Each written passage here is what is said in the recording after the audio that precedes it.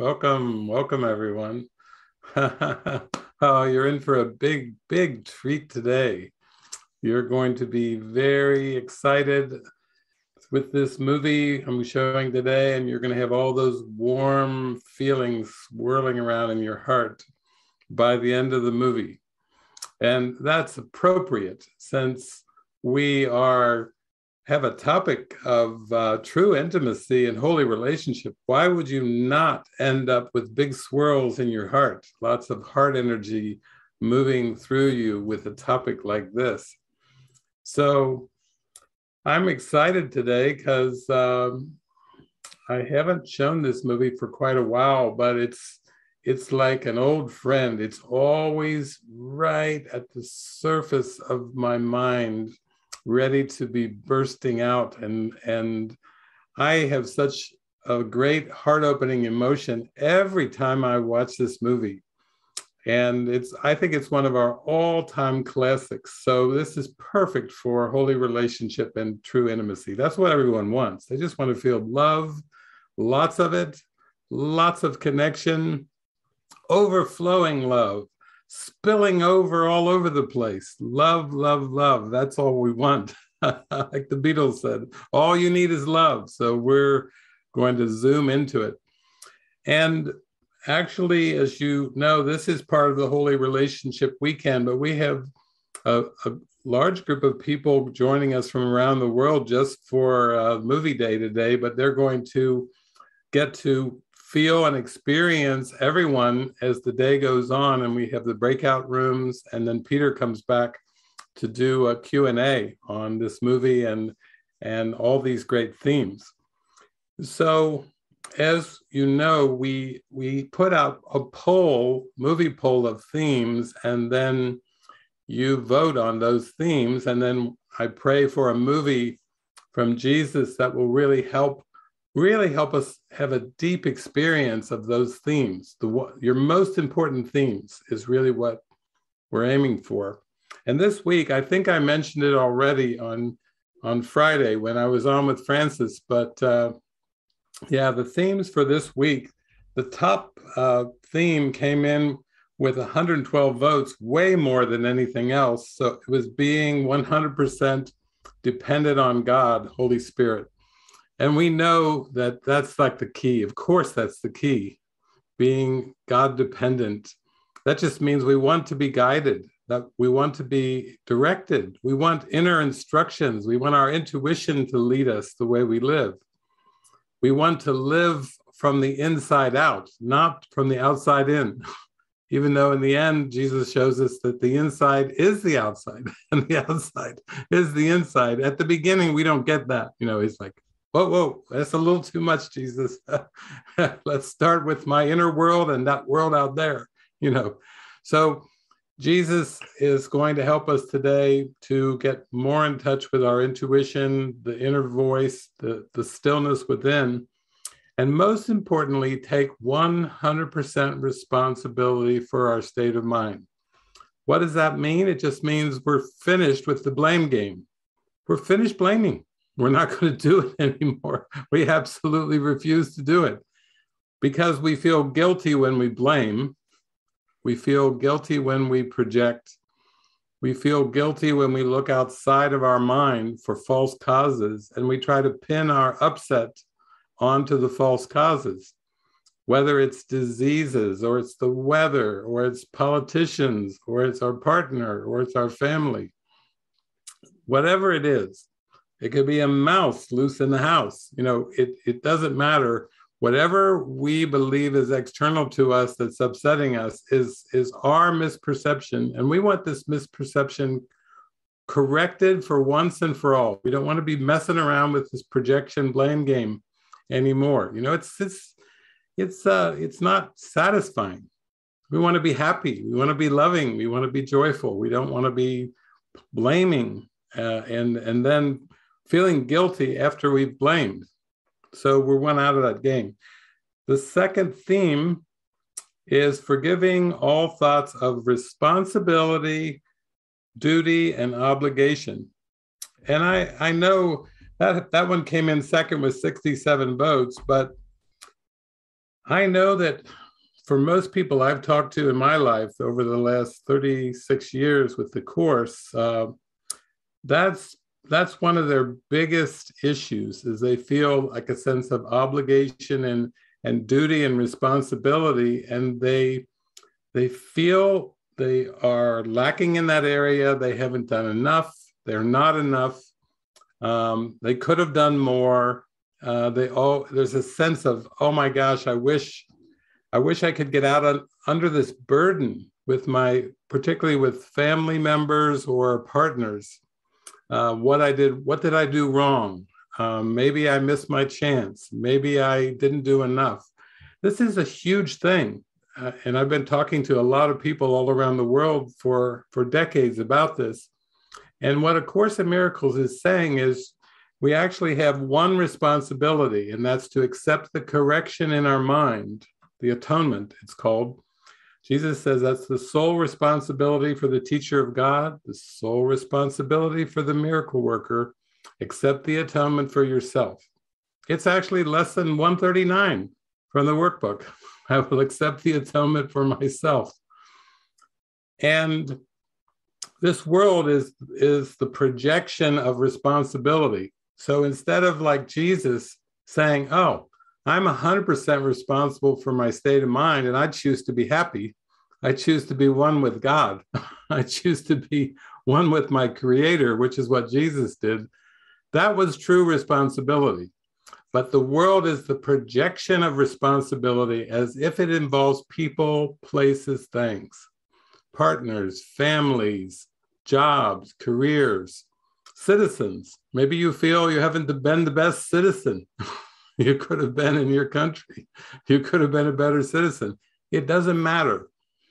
The world is the projection of responsibility to an external world that was made up by the ego to keep you guilty.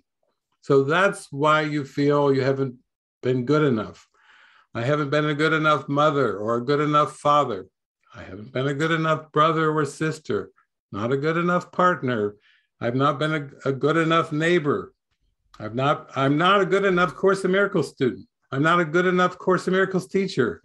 It goes on and on and on.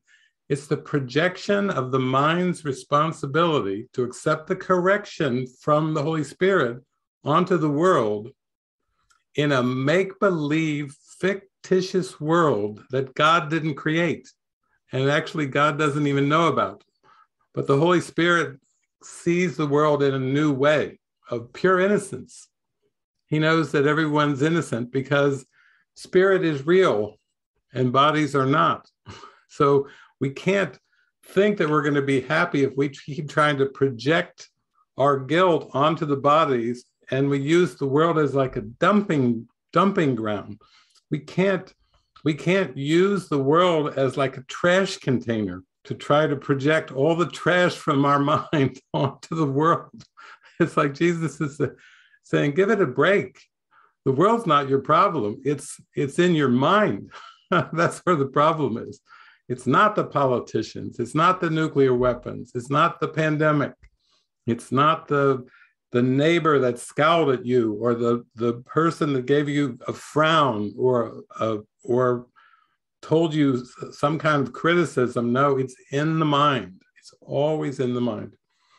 So our third theme here we have is true charity, seeing God in all my brothers. So basically, true charity is very much like, I'll call it like true empathy. When you come inside and you get in touch with what's real and true within you, then you can extend that truth to everything and everyone, right? It's your mind. If you have the light in it, why not be a bringer of light? You know, instead of trying to play small and hide, why not be a bringer of light wherever you go? Why not be a bringer of happiness and joy? Let people feel the peace in your heart when you interact with them. And part of being able to do this consistently, of course, is undoing the ego and undoing the self-concept. Jesus says, Whenever you feel the need to become defensive about anything, you have identified yourself with an illusion. You see?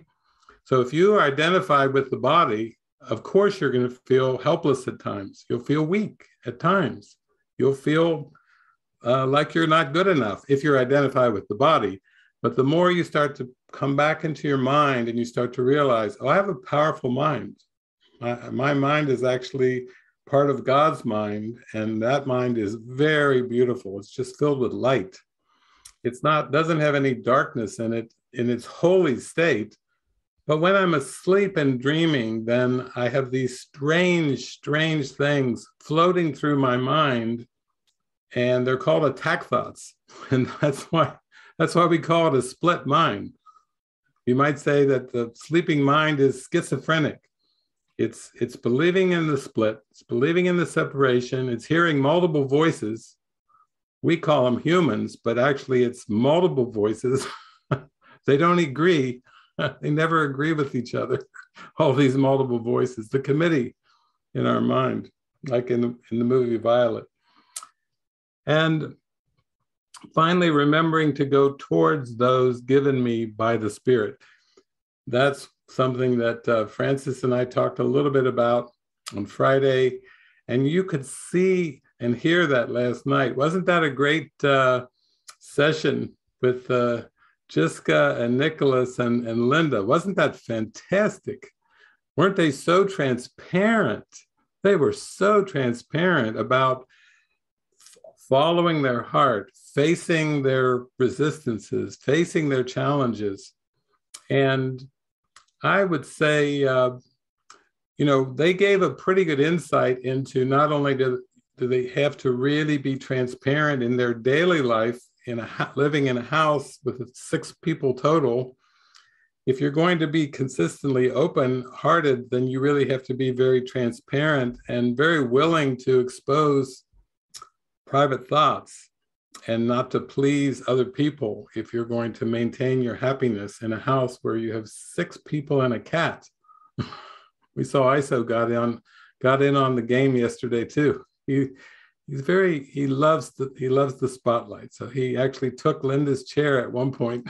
He was trying to replace her on the panel. But what we find is that this transparency, and I think Linda talked about it a little bit with her friends and family, and Nicholas talked about it with different relationships he had, and Jiska talked about it with her mother, with her children, with her partner, with her sister. And I think, again, when we talk about practicing A Course in Miracles and going all the way with the Course, that's why I think you're here with me today, is you want to go all the way with it. You're not going for 75% with this healing. You want to go 100% and take 100% responsibility for your state of mind. But for most people, the stickiest area and the most challenging area is relationships. We'll call them interpersonal relationships with family and spouses, boyfriends, girlfriends. That rings the bell as the most difficult. People have told me for the last 36 years, David, those are the most intense relationships by far. I'm indifferent with most people in the world, but I get stuck in my practice with A Course in Miracles with partners and families and close friends. Now, it must be that there's some kind of trick going on if we feel that much intense emotion when we even think of these people, even when we're thinking of them, whether they're physically present or not, there's a lot of intensity there. And I would say that I needed to give you a little bit of metaphysics to remind you of the metaphysics of the Course, because those metaphysics are extremely important if you're going to give your whole heart to practicing forgiveness. Now, the reason that these intense emotions arise from time to time is because they've been hidden. They've been suppressed. So we're dealing with a lot of emotional suppression and repression here. That's why they're not in your mind constantly, you know. And where are these intense, dark emotions coming from? They're coming from the unconscious mind. Now, unconscious means you're not aware of it. So if there's a darkness in your sleeping mind that you're not aware of, it is the unconscious mind. And Jesus says it's very dark. It's so dark that he calls it the dream that you dream in secret. It's like you're playing a game on yourself and you're putting all your dark thoughts in the basement of your mind, like the basement of your house. You're stuffing it all down there in the basement. And you're trying to be happy on the surface. But you've got a lot of darkness. There's a lot of cobwebs and dust and darkness in that basement.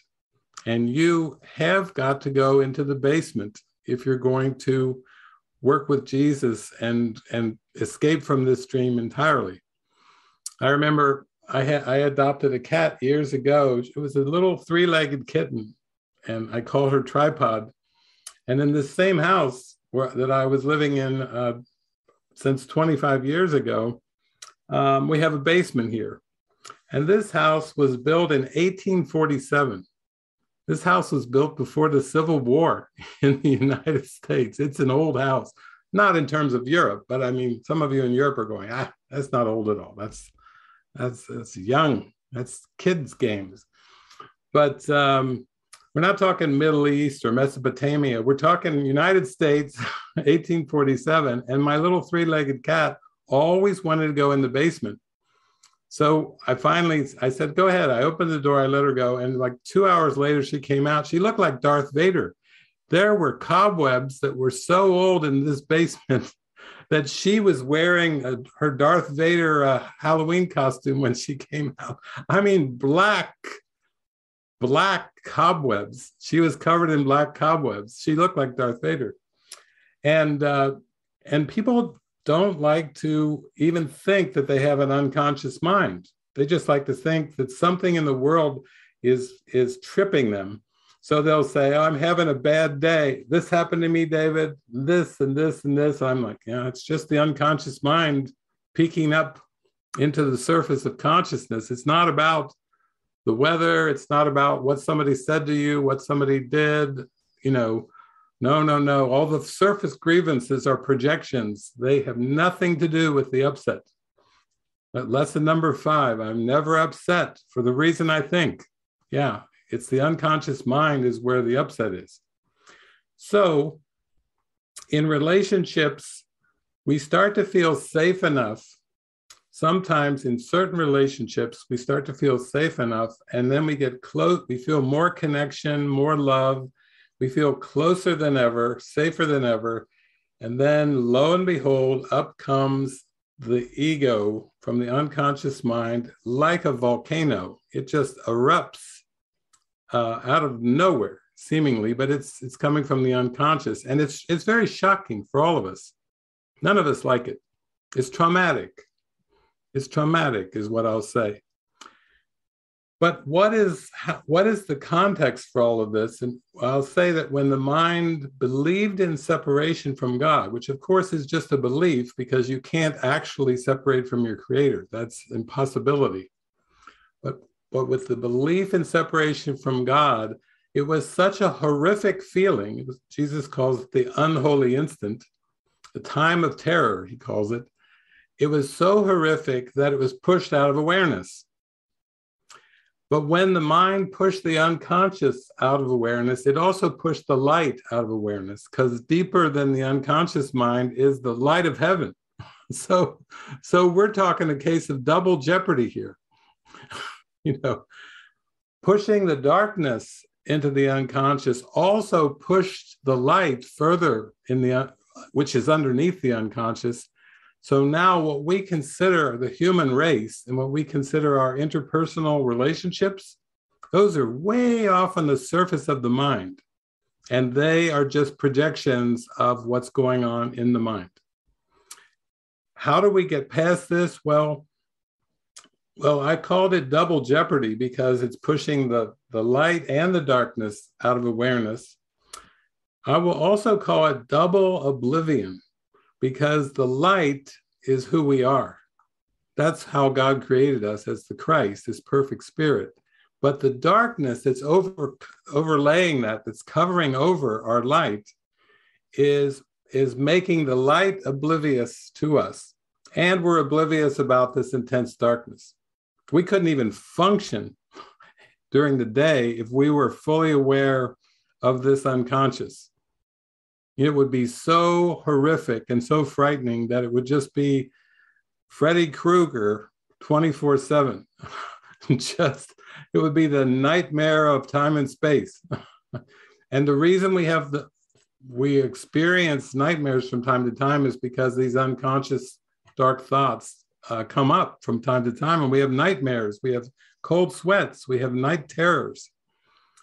But we're dealing with double oblivion. So the projected world, when people say, I don't like society, and I don't like the world I don't like all the laws and rules of this world, and I don't like how I have to do certain things all the time, I don't like having to conform, those are all projections too.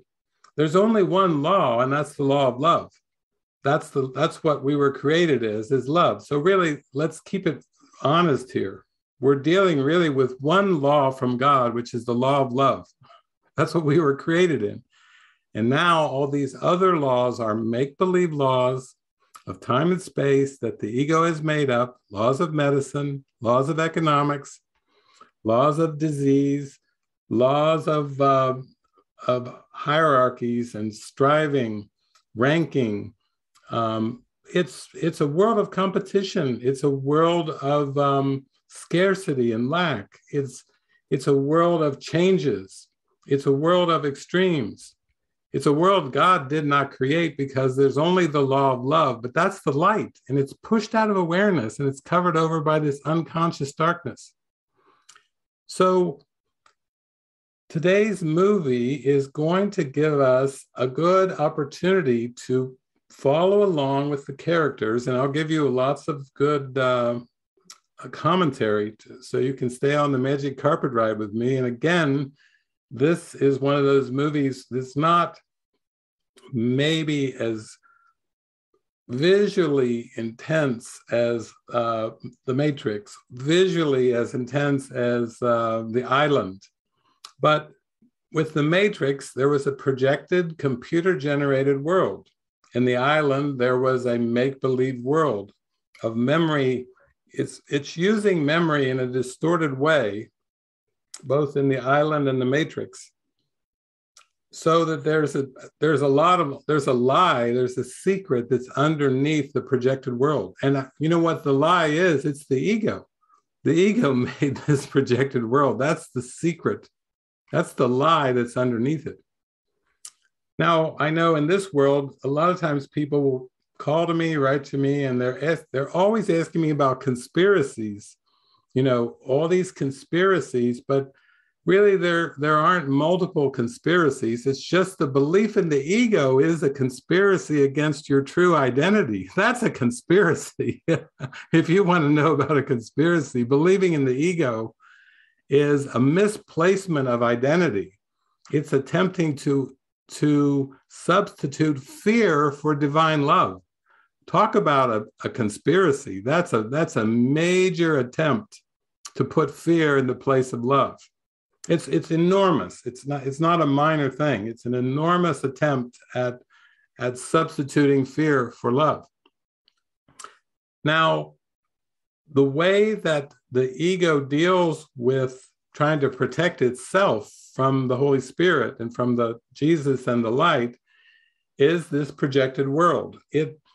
It's hiding in the unconscious mind, and it's using a projected world which seems to be happening to you as a person, that's being generated from the unconscious mind. So it's very much like the Matrix. It's like a generated false world that's just projected from the mind. Now, projection, we've already talked about denial and repression. Let me talk a little bit about projection, because I think those are the two major defenses against the light: denial and denial and projection. I've already covered denial in great detail. Projection is the attempt to get rid of something you don't want by seeing it somewhere else. So it's like looking into a kaleidoscope and saying, oh, I don't want to feel bad, but oh, look at that. Oh, I don't like that. Look at the red in there. Ooh, purple, green, yellow, It's seeing the anger, the envy, the jealousy in the world of form, as if people are angry, as if people are envious and jealous. You see, it's a big trick to trying to see in the world what you don't want to face in your mind. It's quite an ingenious trick. And yet this world is the result of projection. So I can say also projection doesn't work. When you try to see something that you don't want in your mind as if it's in the world, then you're keeping it in your mind. That's a way to keep it. You're not forgiving it and releasing it. You're seeing it as if it's outside of you. And there is nothing outside. I can tell you right now, that's the ultimate realization of spiritual awakening, is that there's nothing outside of you. You're it. You're the whole. You're the whole. And there's nothing outside of the whole. But projection is an attempt to blame, to see it as external. So I thought I would read to you just a little bit about projection from Jesus in A Course in Miracles, just so you're saturated with this idea before the movie of how the world we seem to see isn't what it seems to be. It's a trick of trying to see outside what is inside. Just like last night when Jessica was talking about, her mother, and she was saying, I'm going to ask you one question and you cannot answer no or we're done. And are you going to be at my funeral? But that was a projection of a fearful thought, and then it's answered by joining, by really connecting with somebody and realizing we're the same one. I'm not going to blame you for something that I have believed in. I'm going to release what I believed in so we can remember our wholeness, remember that we're connected. We're the same one. We're not different at all. So here's what Jesus has to say. This is from chapter 6. What you project, you disown, and therefore do not believe is yours. You are excluding yourself by the very judgment that you are different from the one on whom you project. Since you have also judged against what you project, you continue to attack it because you continue to keep it separated. By doing this unconsciously, you try to keep the fact that you attacked yourself out of awareness and thus imagine that you have made yourself safe. Wow, I'm going to read that last sentence again because this is describing why the unconscious mind was made. In other words, it was made to try to feel safe. Oh, a horrific feeling? Oh, let's just forget that. Let's push it out of awareness. I don't even want to deal with this feeling of separation from God. Push it out of awareness. By doing this unconsciously, you try to keep the fact that you attacked yourself out of awareness and thus imagine that you have made yourself safe. So the unconscious mind has been pushed out of awareness and the light has been pushed out of awareness in a defensive maneuver for the sleeping mind to try to be safe. If I sometimes want people say, can you say that in another way? It's like they say in Italy, forget about it. Forget about it. Forget about that separation. I'm not interested in that separation. Well, separation from God is no small belief. If you talk about a crazy belief, that's the most insane belief. And it's forget about it. Push it out of awareness. And then when you project the world, it seems like the world's attacking you. It seems like people are attacking you. It seems like the weather is attacking you sometimes, a rainstorm or a tsunami. But that's all just a projection of the belief that you could attack yourself. what does that even mean? Well, if you believe you're separate from God, that has got to be the big attack thought. Underneath all the grievances and judgments, there's one that is underneath. It's unconscious, but it's the belief that you have attacked yourself and attacked God. That is not in awareness. Jesus he hints at that for the first time in lesson number 13 of the workbook, where he says a meaningless world engenders fear. That's what lesson number 13 is. And then if you read down, once you go down some paragraphs toward the bottom of the lesson, he brings in his first cause and effect, true cause and effect idea of the workbook, where he's saying a meaningless world engenders fear because I think I am in competition with God. Woo! He drops the atomic bomb already in lesson number 13. You see, he's bringing together a meaningless world engenders fear. He's bringing up the emotion of fear, and he's saying, because I believe I am in competition with God. What does that mean? I believe I have an ego, and God didn't create the ego.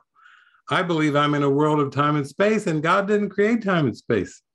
I believe I'm separate from God, and I'm not. I'm really one with God. You see, that's a horrific. So you see, it's hidden. It's pushed out of awareness. Now, he says a little bit further, he goes on the next paragraph, yet projection will always hurt you. It reinforces your belief in your own split mind, and its only purpose is to keep the separation going. It is solely a device of the ego to make you feel different from your brothers and separated from them. The ego justifies this on the grounds that it makes you seem better than they are, thus obscuring your equality with them still further. Projection and attack are inevitably related because projection is always a means of justifying attack. Anger without projection is impossible. The ego uses projection only to destroy your perception of both yourself and your brothers.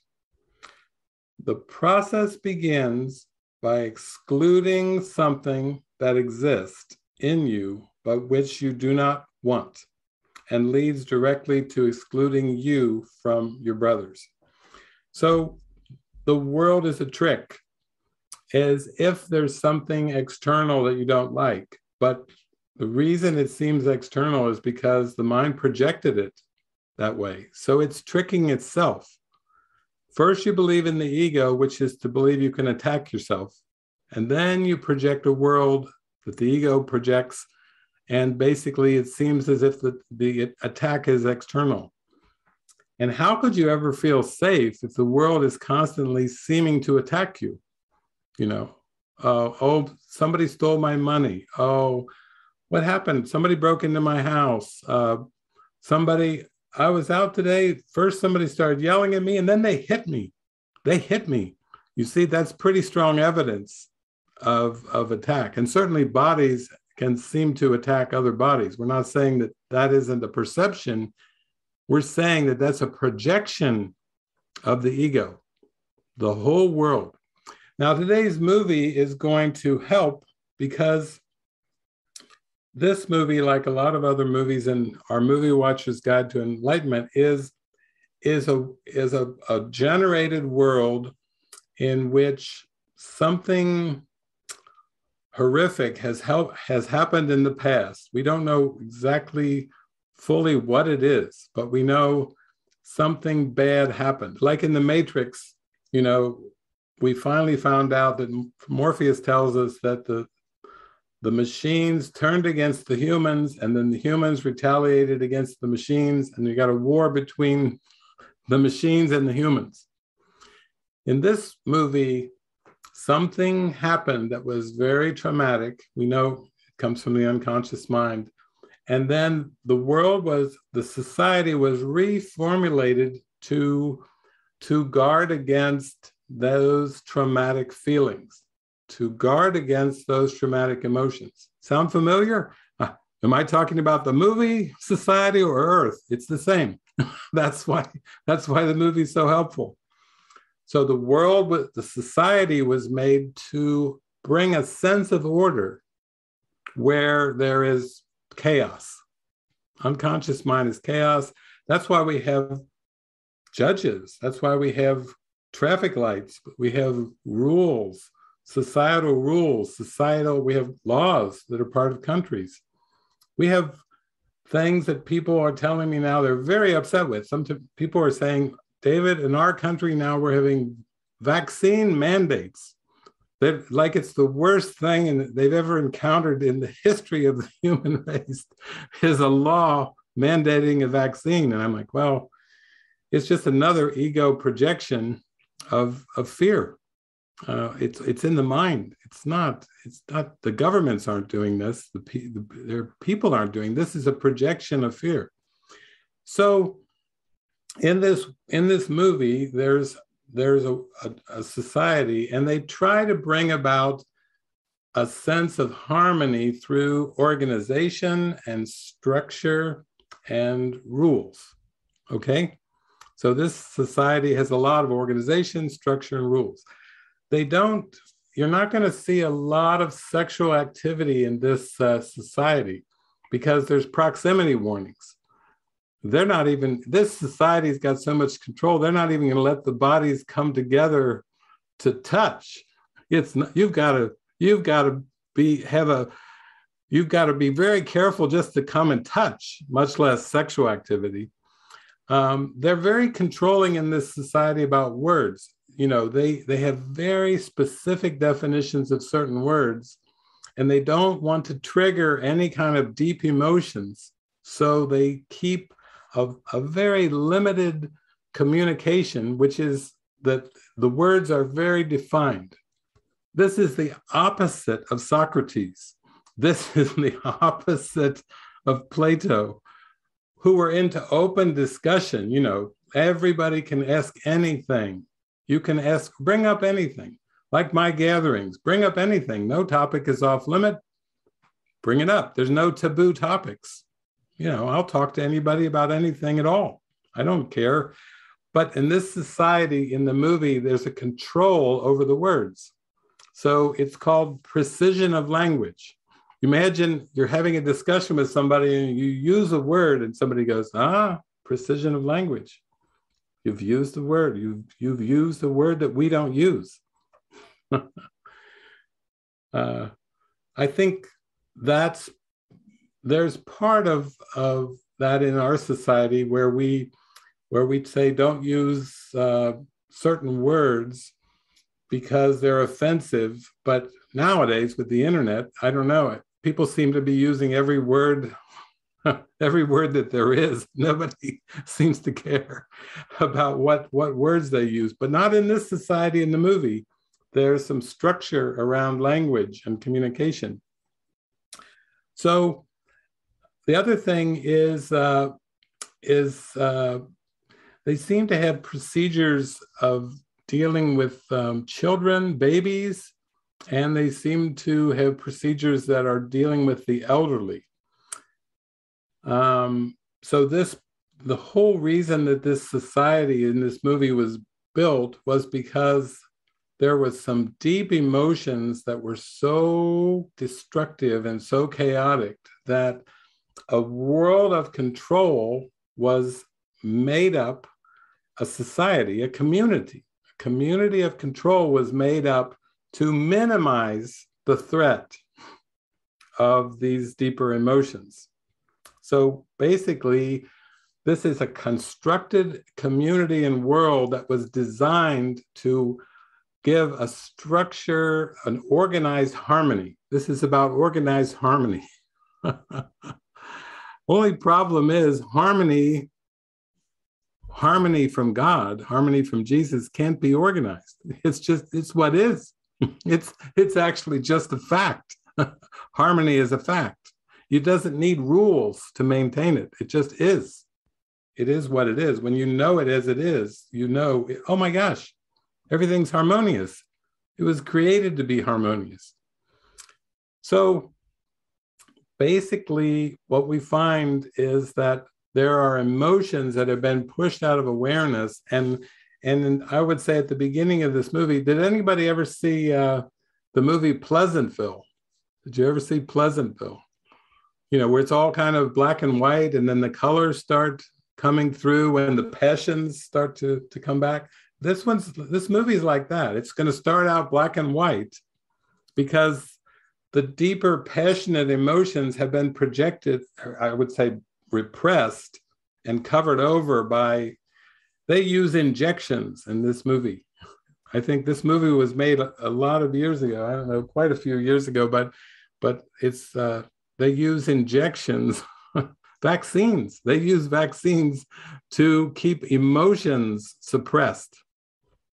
And basically, the only thing I'll say about that is there's a part in the course workbook, workbook lesson 135, where Jesus is telling us about this connection and this harmony. And he's basically saying we can experience this consistently, this harmony, except for three things. These are the three things that Jesus tells us not to do. And don't you love it when Jesus gives you three things not to do? Because he usually knows, he definitely knows what he's talking about. This is the way shower telling us. This isn't like a theory. And Jesus says you can really stay in the connection, stay in the unity, if you don't do any of these three things. He said, don't activate the past, don't organize the present, and don't plan the future. Isn't that beautiful? The way shower just gives us three things. It's real simple, three things. All you have to do is don't activate the past, organize the present, or plan the future. Now, in this movie, these people definitely are trying to avoid the past in a big way, but they still believe in it. They're still activating the past with all their rules. They've got a lot of rules. And they are doing it by organizing the present. They are taking the society, the family structure, the communication, and they're coming up with roles so that the society can function as a harmonious way. Does that sound a little bit like our world? You know, father, mother, sister, brother, and all the occupations, the roles. That's what Jessica was talking about last night, right? And Nicholas a bit, and then certainly Linda was talking about it. She was talking about with her family, friends, her father. It's the roles that are the ego's attempt to organize the present. When you become completely present, when you come into the I am presence of who you really are, guess what's gone? The roles.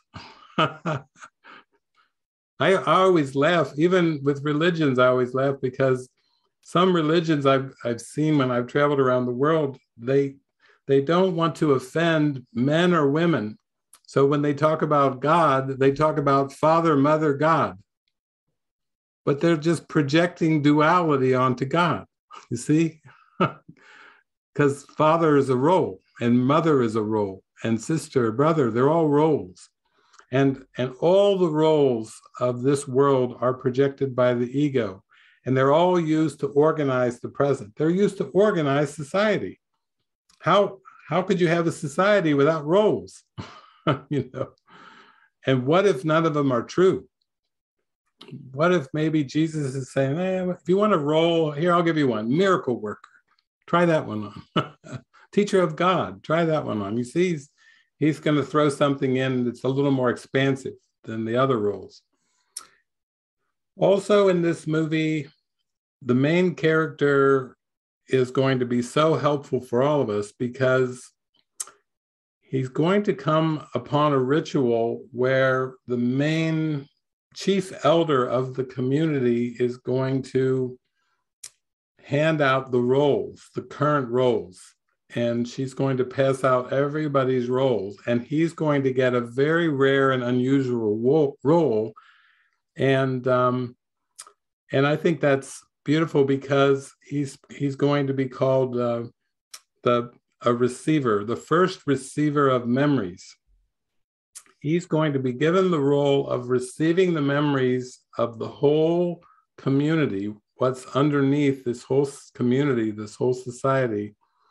And he's going to be given an apprentice, played by Jeff Bridges, who also was a first receiver. He also had that role. And we are told there's a woman played by Taylor Swift, the singer-songwriter, Rosemary, and she had been the first receiver too. So this is almost like the society psychic, the society intuitive, who is starting to receive some of the memories and the intense emotions that the whole society has been designed not to experience. And we know people in this world that seem to feel a lot, and they have a broader expanse of, we might say, perception, because they have more of a full range of emotions. They're not so repressed. They're not so much into denial. They're more open because they have more of a broader picture of all the emotions. And then the chief elder of the community is played by Meryl Streep. Some of you were with me recently, several weeks ago, when I showed the movie Don't Look Up, which is very popular now. And Meryl Streep played the president of the United States in that movie. But in this movie, she's playing the chief elder. And she's definitely got some secrets. It's really not a good thing when the chief of your tribe or the president of your country is not in line with truth or spirit. It's really a projection of chaos and havoc. And she does her best to try to keep control over the society. But in the end, this is just showing that in the end, we have to take full responsibility for our state of mind. We can't look to politicians. We can't look to political leaders. We can't look to the United Nations. We can't look to the world as a source of our peace of mind. Our peace of mind has to come from our intuition within. And this is what the inward journey to healing is about. It's starting to go fully to your intuition to be guided and instructed, and letting go of the belief in external rules and regulations. Jesus is not telling us to just completely ignore the ego's rules. He was a good example when he came to earth 2,000 years ago. And the Jews had a rule like, you can't go into the temple to pray unless you pay the temple tax before you go into the temple.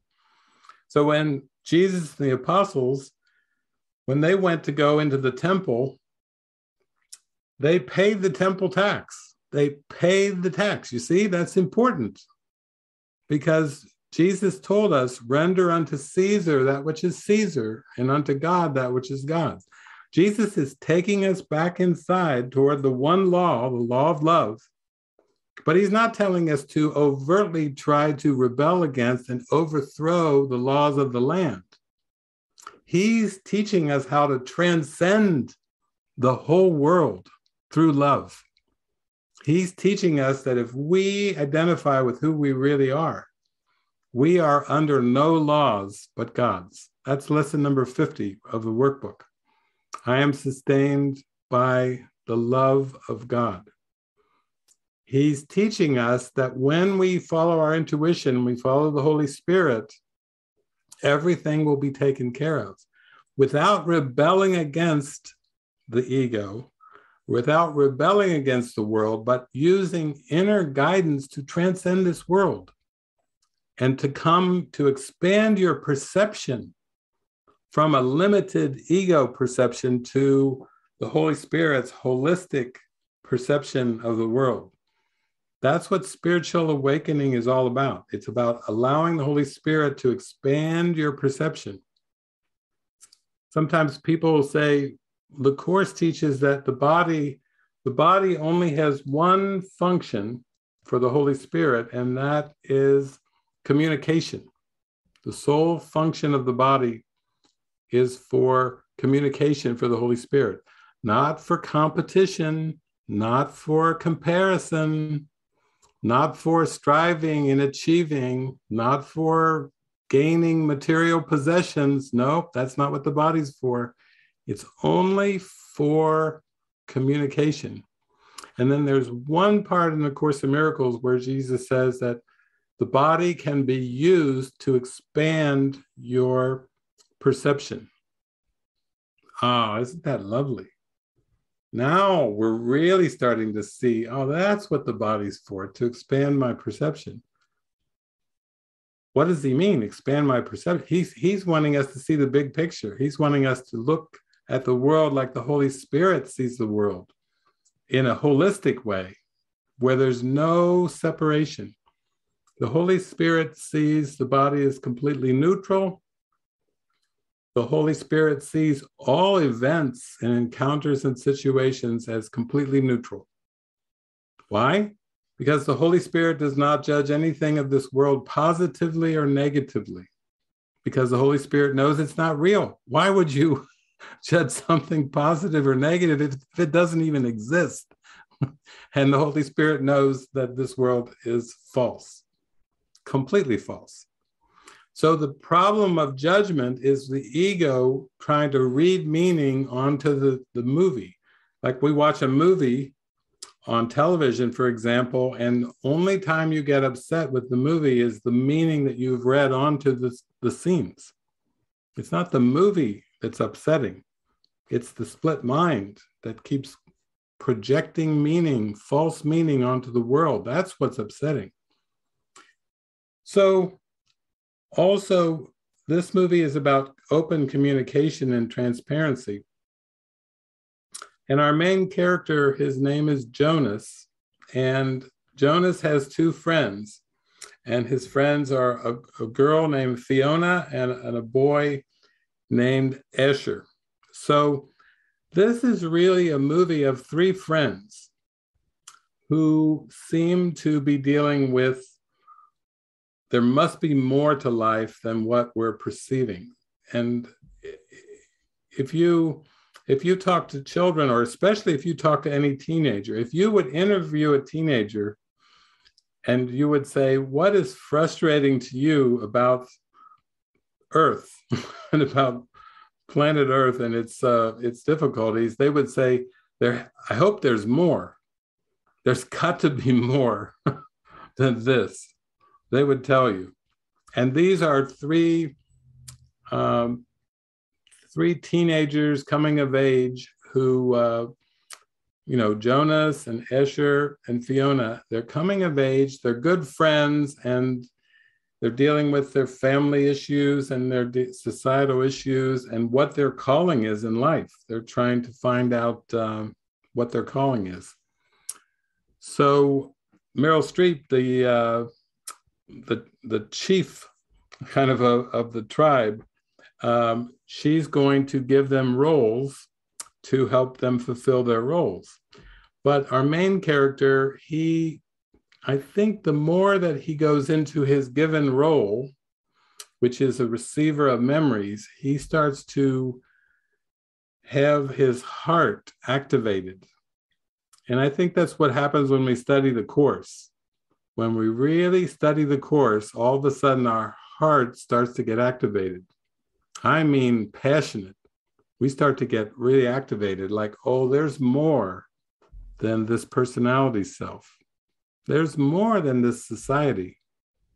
There's more than this limited country or culture that I seem to be dealing with. There's much, much, much more in awareness than what the mind perceives when it believes in the ego. The ego is like blinders. So when you believe in the ego, you're just perceiving a small fragment of perception that's seems to be a private little world, and it's a private perspective on the world that has nothing to do with reality whatsoever. It's like you're in your own perceptual jail. You're in your own perceptual prison. And when you offer your opinion, you're saying, here's my tiny little opinion. and the angels are all laughing. They're like, oh, oh my God, another opinion. Oh my God. The angels, they're just like, oh my gosh, so many opinions. No truth, but so many opinions. And yet we're going to watch Jonas go on a journey where he starts to get activated, and his tutor is the receiver of memories who will reveal himself as the giver. That's what we want. We want in this world to encounter a giver. If you ever encounter a true giver, you stay locked in on that giver. That's your gateway back to remembering heaven, because a giver is God only gives. God is the ultimate giver. God is the giver of love. God is the giver of light. God is the giver of wisdom. God is the giver of strength. And the man in this one, the giver, is played by Jeff Bridges. And he is going to have an apprentice, which is going to be our main character, Jonas. And also we find out he had another apprentice named Rosemary, but it was extremely intense for Rosemary to receive these memories. It would be intense for any of us to start to take on all the memories of history. that would be kind of overwhelming if you had to take on all the memories of history. And yet it's for the purpose of spiritual awakening. The Holy Spirit is going to be very selective and pick miracles for us so that we can come to a holistic perception of the world. That's how the Holy Spirit works. The Holy Spirit always helps us to see the world in an expansive way. It's expanded perception. It's not little tunnel vision. It's expanded perception. So that's how the Holy Spirit expands our perception, is through communication. That's why our community lives by the guidelines, no people pleasing and no private thoughts, because those two guidelines were given to me from Jesus to help us learn to trust, to expand our faith, to learn to be transparent, to learn to be open, and eventually to be open-minded, which is a state of non-judgment.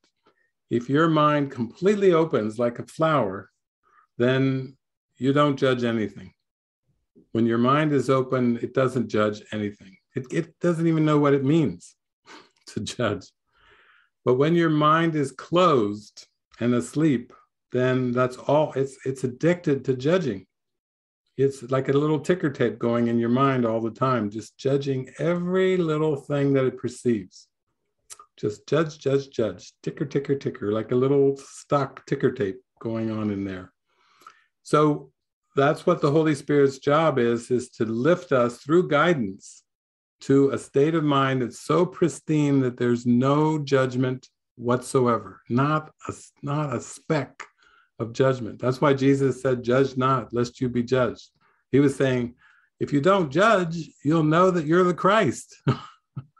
But if you judge, you'll sleep and you'll forget that you're the Christ, and you'll experience much ado about nothing, is what Shakespeare called it. If you judge, you have to take on the much ado about nothing world.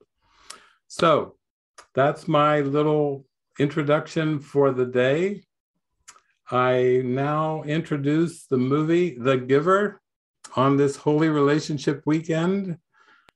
What do I have to say about The Giver? Ooh, absolutamente spectacular. It is exquisite. You are in for a fine experience today, because this movie will, boom, boom to your heart. Your heart will explode open, especially at the end. That's what it's designed to do. So let's enjoy the movie together, and I will come in from time to time to give you some happy ideas along the way. And remember, this community in this movie, this society or community, this is representing the world that we have perceived. It's going to show us some insights about a different version of the world that we have perceived, where this world is what some people would call more of an attempt at utopia, where there's rules and guidelines to make people behave. We know how that goes. We can see in our world, not so good. And in this world too, it's only, it's a trick. So it can't last very long.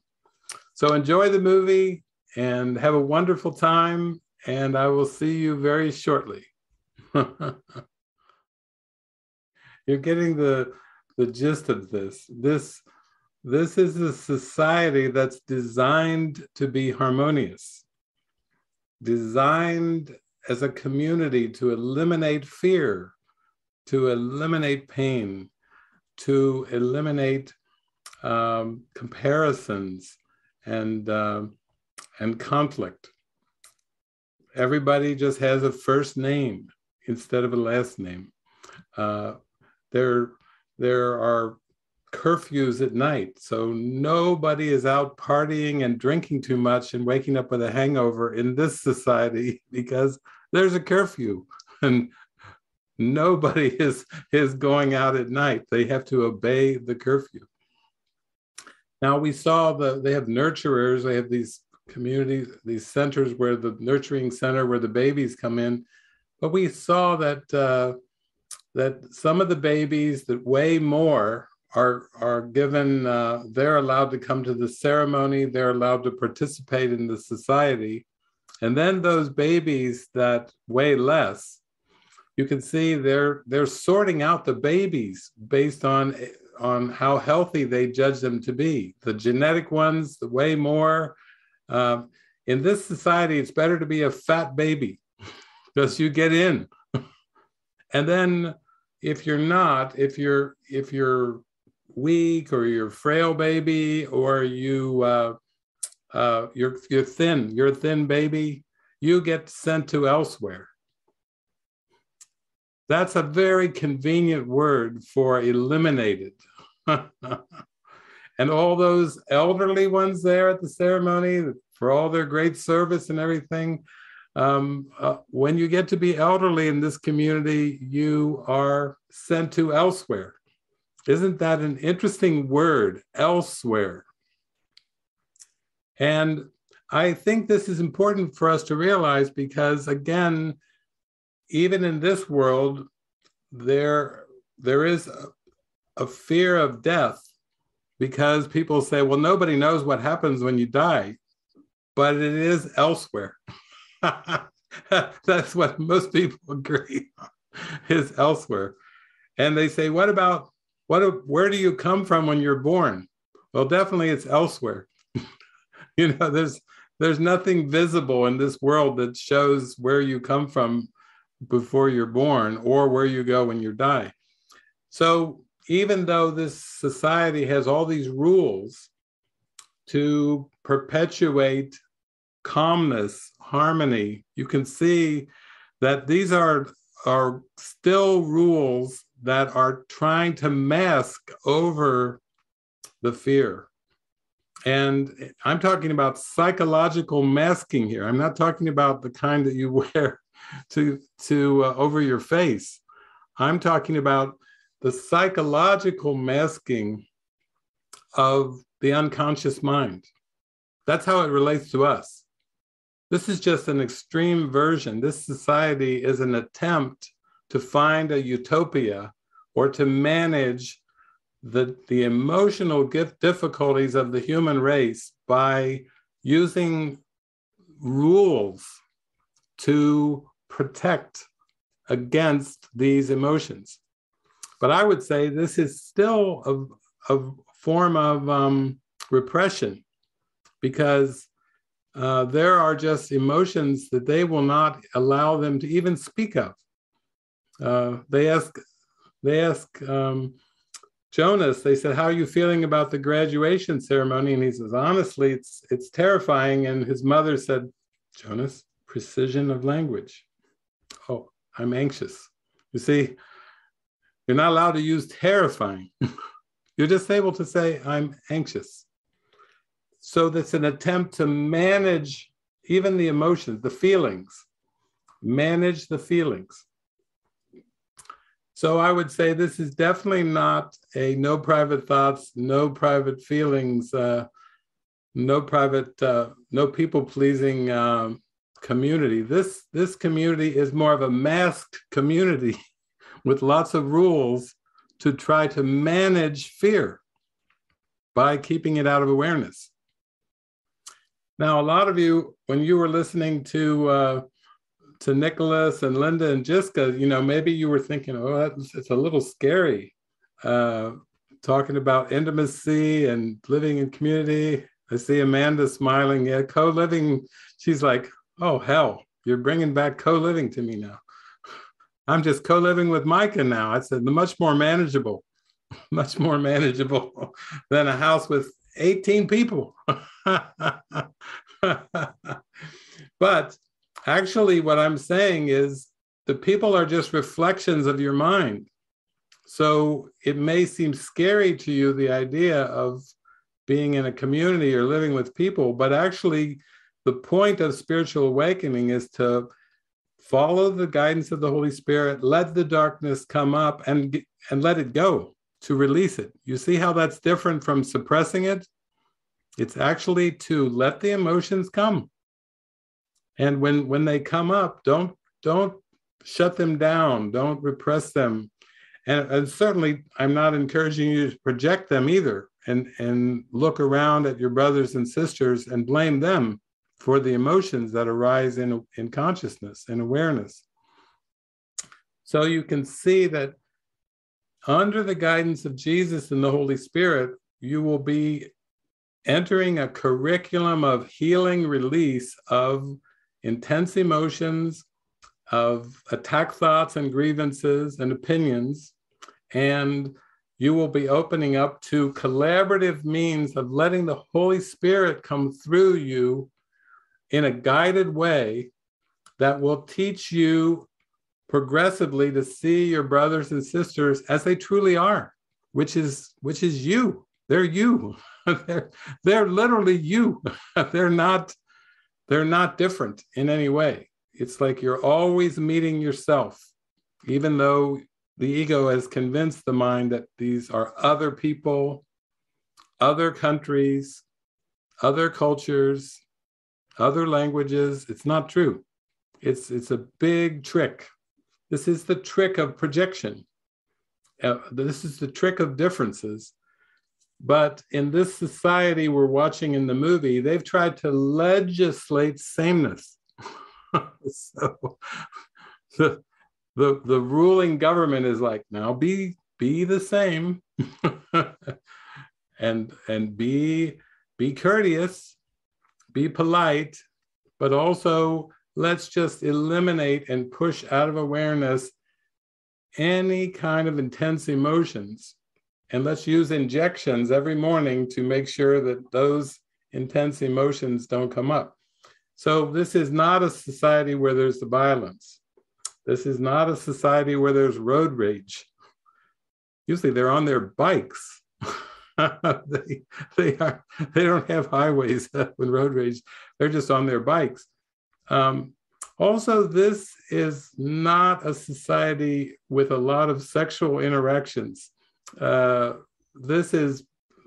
kind of been sanitized of sexuality. And so you may say they're not quite as passionate. I don't know about the Espanol, the Spanish people are going, no, nada, out. We don't want this kind of society. We want some passion. But we can see that basically they're trying to guard against intense emotions, because all we heard at the beginning was, in the beginning, there were the ruins. That's not a very good word for your history. Ruins. What's in your history book? Oh, the ruins. The ruins. That's not. So now we see that they're trying to guard against the ruins happening again. And this is a trick of the ego too, that some of the ego says, oh, the past was dark and you got to protect against it. So this movie is helping us see a version of some of the things we see in our families and some of the things we see in our cultures, in our governments, but in maybe a more controlled, milder version, so we can see it. My point is, it's still a projection. You can't legislate peace of mind. Even if you've got good laws, you're not going to come up with societal laws that will bring you to peace of mind. Because why? Because the kingdom of heaven is within. It's not in the projected world. It's not in the projected world. You cannot legislate your way to justice. You can't legislate your way to peace of mind. You have to forgive in your heart. You have to forgive everything you believed and thought was true.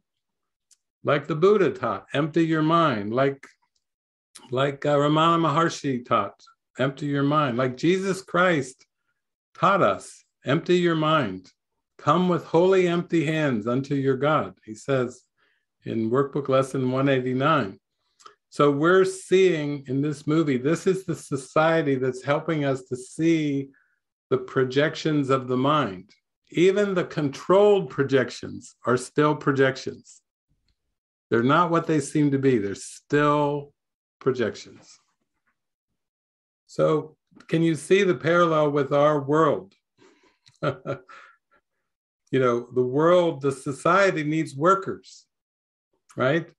Construction workers, farmers, nurses, doctors. You see, it's not that different. And we could say that the governments of the world and the universities of the world and the companies of the world, in their hearts, they're saying, thank you for your childhood. Now we're going to, oh, great. Thank you for your childhood. Now you're going to spend the rest of your life working to support the gross national product of the country. You're the ones who are going to build the future society. This is what our education system is based on, developing skills and abilities for what purpose? Productivity. Expand the gross national product. For countries. Well, what are the countries going to do with all this money? Armies, military, roads, buildings, skyscrapers, And then they have organizations to protect, governments, lots of governments, and on and on and on. And so you can see in your mind, when you just buy into the role of this world to be something in the world, even a mother and a father is part of a role to help raise children to be productive members of what? Of society. You see, it's a big game. This is the matrix. And as soon as you go through all this education, you get raised by mom and dad, you go through preschool, kindergarten, you go through grade school, you go through high school, then they send you for more education, you go to university, and hopefully you graduate. Some of us don't. Some of us go, Jesus gets us. Look at Nicholas, Jesus, disappearance of the universe. Jesus intercepted Nicholas in high school before he could get into the ego system of bigger, better, faster, more, productivity, gross national product. Jesus intercepted Nicholas like young Jonas at the high school level. And this is what Jesus means by, I'm calling you out of the world. He's saying you have a purpose to wake up and remember the kingdom of heaven. Your sole purpose is to forgive the world and to remember where you truly came from, which is spirit, God. The whole purpose of the world is only to remember God. It has no other purpose whatsoever. I told you on Friday that Nicholas's father called me and he said he wants to dedicate his whole life to this. And I said, yeah, it's a very worthy cause. Very worthy cause.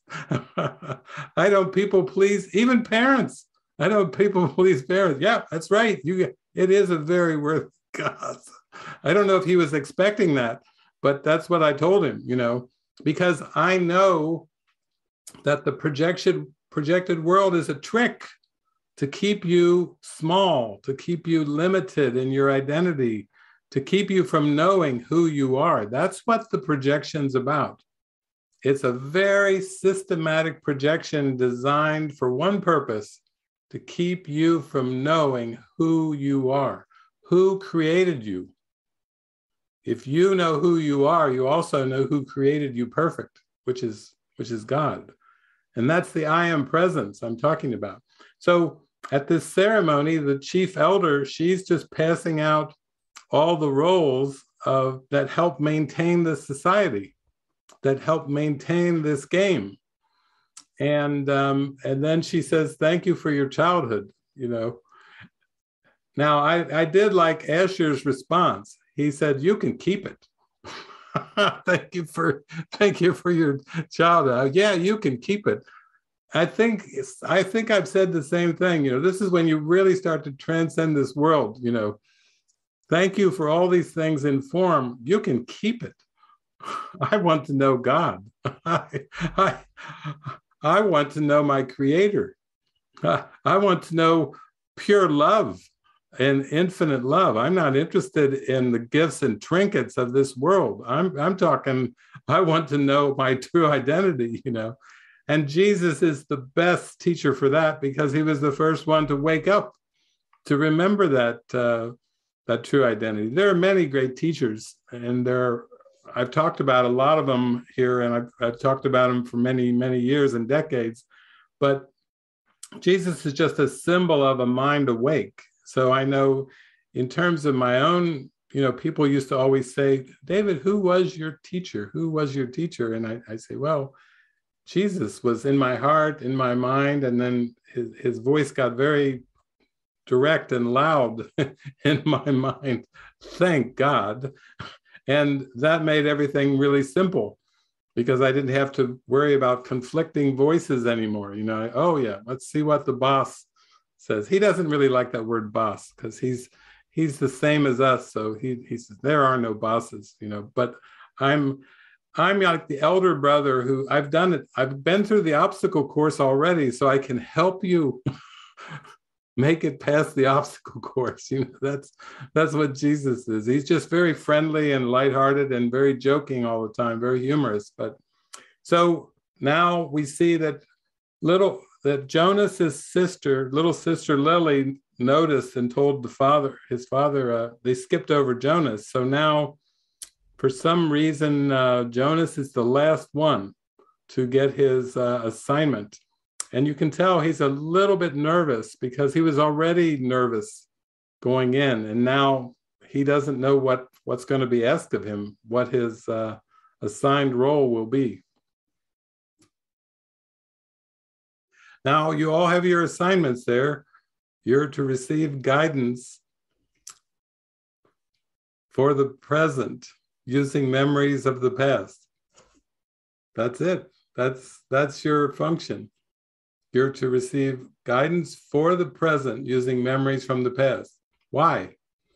Because the mind is so addicted to the past and so addicted to the future that the Holy Spirit has to use the symbols that the ego made. And everything that you can think of in the past was made by the ego. And everything you can think of in the future was made by the ego too. You can just call me David Akashic Records.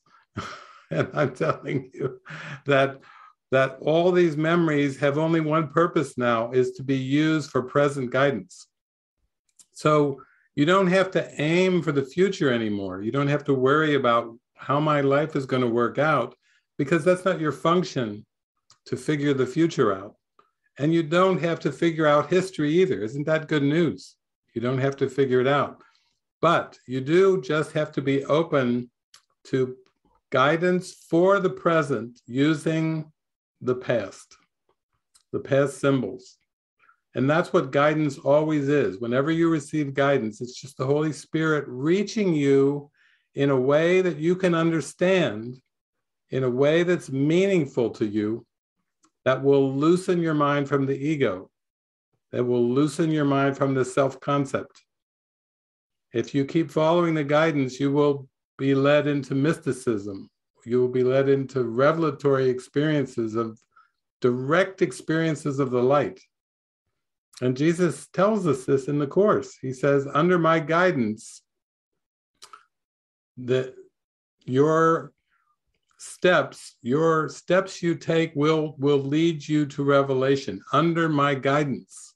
So the more you follow the guidance, you're preparing your mind for the light. That's the point of guidance, to prepare your mind to remember the light of God, the light of heaven. And you have no other function. This is it. It's really very, very direct. It's just your function, again, is to remember God. I see Antonio over there in Portugal. Fatima. That's right. That's what Fatima was all about. Who showed up there in Fatima?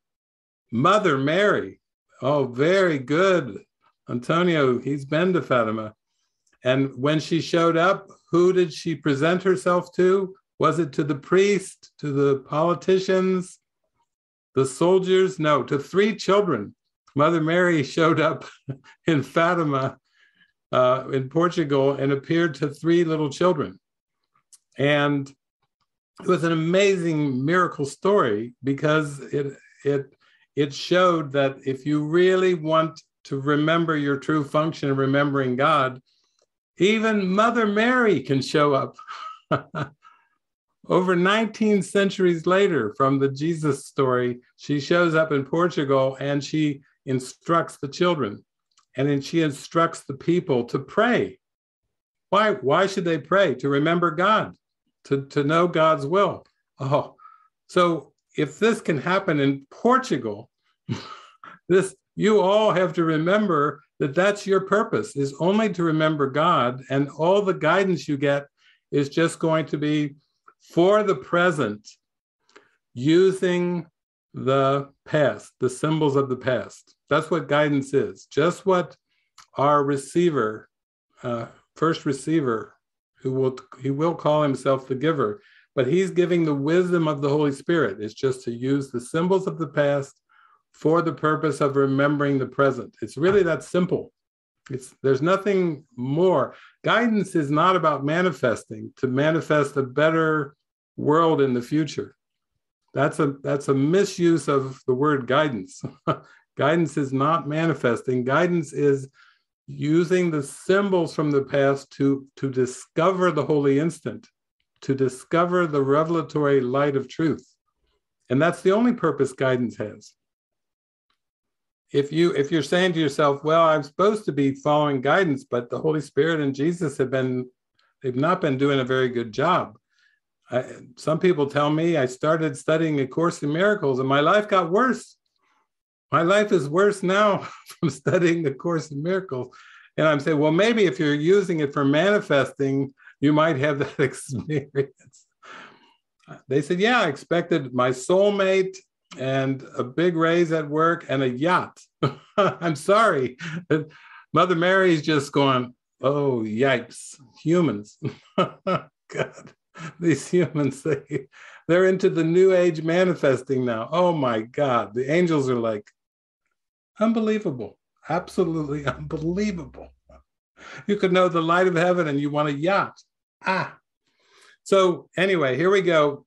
Here's the instructions. Now the first receiver is drawing our new first receiver closer. And now we're going to start to see that the giver is going to bring a more holistic view of memories that have been repressed and suppressed from awareness. This is like opening the valve and saying, hey, Mr. Black and White, let's let a little bit of color come in here too. I know your elders do not like you to see too much living color, but let's just open the valve and pull in a little living color here, because there's a lot of memories and you're not going to be able to forgive them until you can first welcome them. You have to welcome them from the unconscious mind before you can let them go. You see, that's how it works. You can't suppress them and expect them to be gone. You have to let them up and then give them to the Holy Spirit. So you have to feel the feelings. In other words, you have to feel the feelings before you release them. And that's any really good psychotherapist or psychologist will tell you the same thing. You cannot deny the emotions and expect them to be gone. You have to allow them and then release them. So there you see, there's a proximity warning, social distancing. We did not invent the word. This is social distancing. You get a warning from a little drone if you touch somebody outside. Citizens are reminded not to touch people outside of your family units. So we can see that the world of control, it's controlling the temperature so there's no snow. It's controlling so there's no colors.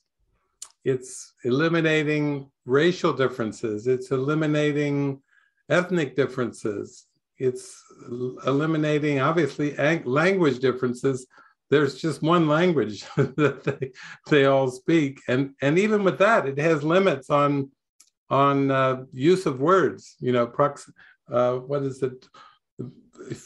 Proficiency of language. And we can see that the attempt here is to control the form to bring about a sense of sameness, which will eliminate conflict and differences. Now, what Jesus is telling us is, yeah, sameness is good because sameness is spirit. We actually are all the same. Behind all of these personality cells, we actually are the same one. We're the identically same one, the Christ. But differences seem to be so apparent in this world, so the society is attempting to use rules and legislation, and basically they've eliminated even mountains. They've eliminated mountains, but there's this cloudy place called elsewhere, and nobody's allowed to go there. So they basically have the boundaries. You stay on your little flat piece of land here, and you have a dress code, you have a curfew, you have proximity warnings, and you get your injections every day. They're free injections every morning. Got to take your emotional injection. You have to basically, it's all meant to maintain a sense of contrived order or organized order. And this is the problem of the world. We all know that we've seen that in families, where the families try to enact order. Rules, they're called rules. Maintain the order in the family. And then that's why we have police forces. That's why we have military. That's why we have prisons. That's why we have judges that put people at times into prisons. It's a systematic attempt to maintain some amount of order in chaos. And believe me, since the world was invented by the ego, this world is chaos because the one that made it is chaotic. God is not chaotic. God is the creator of spirit. God creates perfect spirit and love in heaven. There's no chaos involved in truth. There's no chaos involved in spirit, in light. But in this world, this is a projection of chaos. And then judgment was invented to try to bring some order into chaos. Jesus tells us this in the Course. That's how judgment began, was the attempt from the ego to minimize the chaos so that that the lie of your identity and this world would be somewhat palatable, somewhat digestible, somewhat acceptable. So just the ego just sprinkled in judgments to try to bring order into chaos. The only thing is, you can't know who you are when you judge. That's the downer. You judge, you don't know who you are, and if you don't judge, you know who you are. That's what it costs you. When you give up judgment, you're giving up the lie of your false identity. Now, this is a good thing. That's why when we talk about holy relationship, we also are using the word true intimacy. We are not talking about body sexual intimacy. We're talking about unity of mind. One mind is what we're talking about. That's the intimacy. The intimacy doesn't come about by trying to change the form or generating it through bodies. So Bhavna, you had a prayer there. Here we go. This movie is, whoa, Jesus is saying, I'll make it crystal clear for you, Bhavna. You prayed for the answer, and I'm going to really show you what I meant by it, because you're right. Your prayer was, I want to love everyone. I want to love everything. I want to love without conditions. Yeah, that's the prayer. Your prayer is very high. And you said basically, well, but all the movies and the people seem to be very concerned about sexuality. What's that have to do with one mind? You know, that's your question. I have a friend in England who wrote to me recently, and she said, spiritual awakening is like a former alcoholic who has released alcoholism, who continues, though, to live in a bar. An alcoholic who has released alcoholism and lives in a bar. And some of you know what I mean by that statement, because when you look at the world, Jesus is saying, you've already escaped. You know, you're with me. But you seem to be watching a Distractionville movie. But my conduit, David, is going to give you my words and say, be not disturbed by the images that you're watching. And remember the workbook lessons. Number 1, nothing I see means anything. Number 2, I have given everything I see all the meaning it has for me. So what we're starting to realize from this movie is you cannot legislate peace of mind. You're not going to be able to generate a society that produces peace, even though there's many attempts. Like in Costa Rica, they actually have a peace university down. I visited in Costa Rica. That's nice. That's different from my university, Peace University. And they've got Gandhi there, and all the great peacemakers are statues and everything, this and that. But what Jesus is saying, no, it's not going to be societal or political. It's your mind. Your mind is going to heal by learning to listen to the Holy Spirit, and then your perception will heal. And then in the end, your perceptual problem will disappear because it's not the truth. God created you. The perceptual distortion can't block you from knowing who you are. Nothing can stop you from knowing who you are. You're destined to remember who you really are. So we're getting to the point now where little by little, Jonas is having experiences with the giver, and you could see how playful he was with Fiona, where he was told that that he doesn't have to obey the rules and that he can be rude. So I don't think that that thing that they just did was really part of the community rules, but it was pretty much like his sled ride that he experienced. He was taking Fiona on a sled ride there, so he's starting to let it come through him. He's not so concerned about the rules of the society anymore. He's starting to wonder, maybe there are secrets that have been blocked, that there's secrets and lies that need to be brought out to the surface. And even the givers said, sameness is good. And Jesus would say, yeah, sameness is truth. Sameness is truth, but also you won't find it in the form. So don't go looking for sameness in form, because the ego made the form. You're not going to expect the ego to take you to sameness. But the Holy Spirit can use what the ego made to take you back to the truth, back to the oneness, to the love. Okay, so you ask, what is holy relationship? What is true intimacy? This is showing us now. When we begin to open up intuitively to the Holy Spirit, He's going to show us a broader range of emotions. He's going to show us a broader use of memory so that we can transcend the fear and transcend the pain. You see how the chief elder is worried, concerned,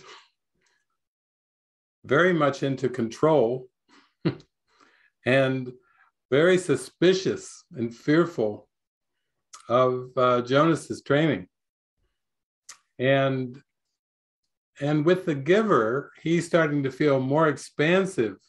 He's starting to build his confidence. He starts to opening, his perception is expanding very rapidly. And he is seeing colors and shapes and memories that his whole society has been prohibited from seeing, so that the protective mask of the society can be maintained. And that's, in one sense, that's what happens when we follow Jesus with the Course. He's going to start to expand our perception. He will guide us and take us in ways that will open our mind up. Instead of feeling so limited and boxed in, he will start to show us miraculous experiences that really show us that there's much more than we ever knew in the past, that our range of perception has been very narrow and limited, but Jesus is going to take the barriers off. He's going to keep expanding our perception.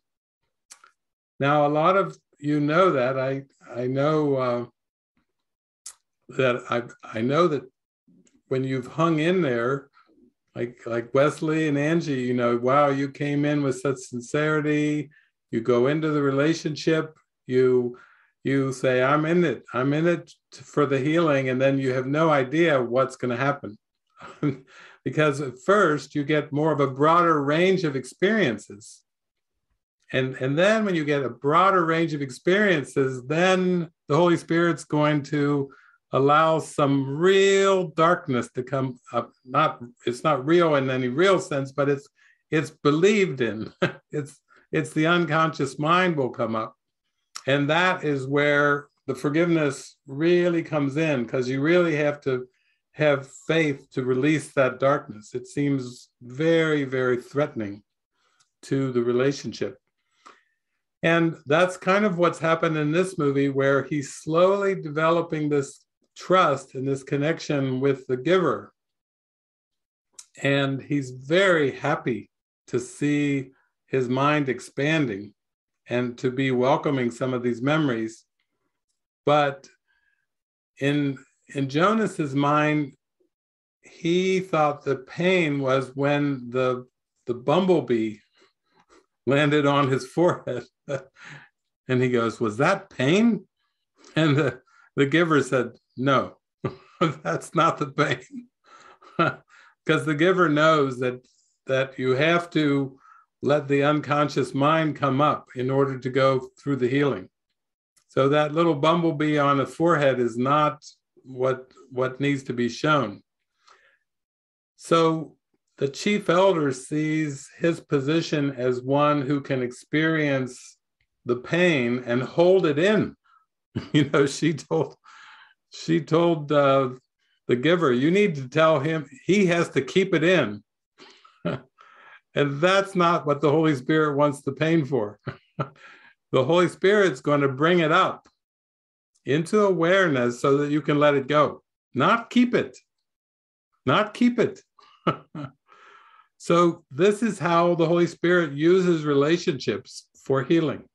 Because when the darkness comes up, the temptation to project on your brother and sister is enormous. Because it feels so terrible. And this is where people will say things that they say later on, I didn't mean that. And they'll do things and they say, I didn't mean to do that at all.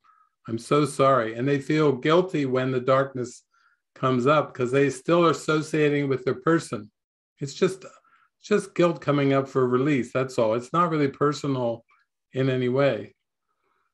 I see Amanda nodding. Amanda came there, met Micah at La Casa, went and saw the Young Messiah movie. Whoosh, all the memories came flooding in. Jesus started talking to her night and day, and it kind of rocked her world.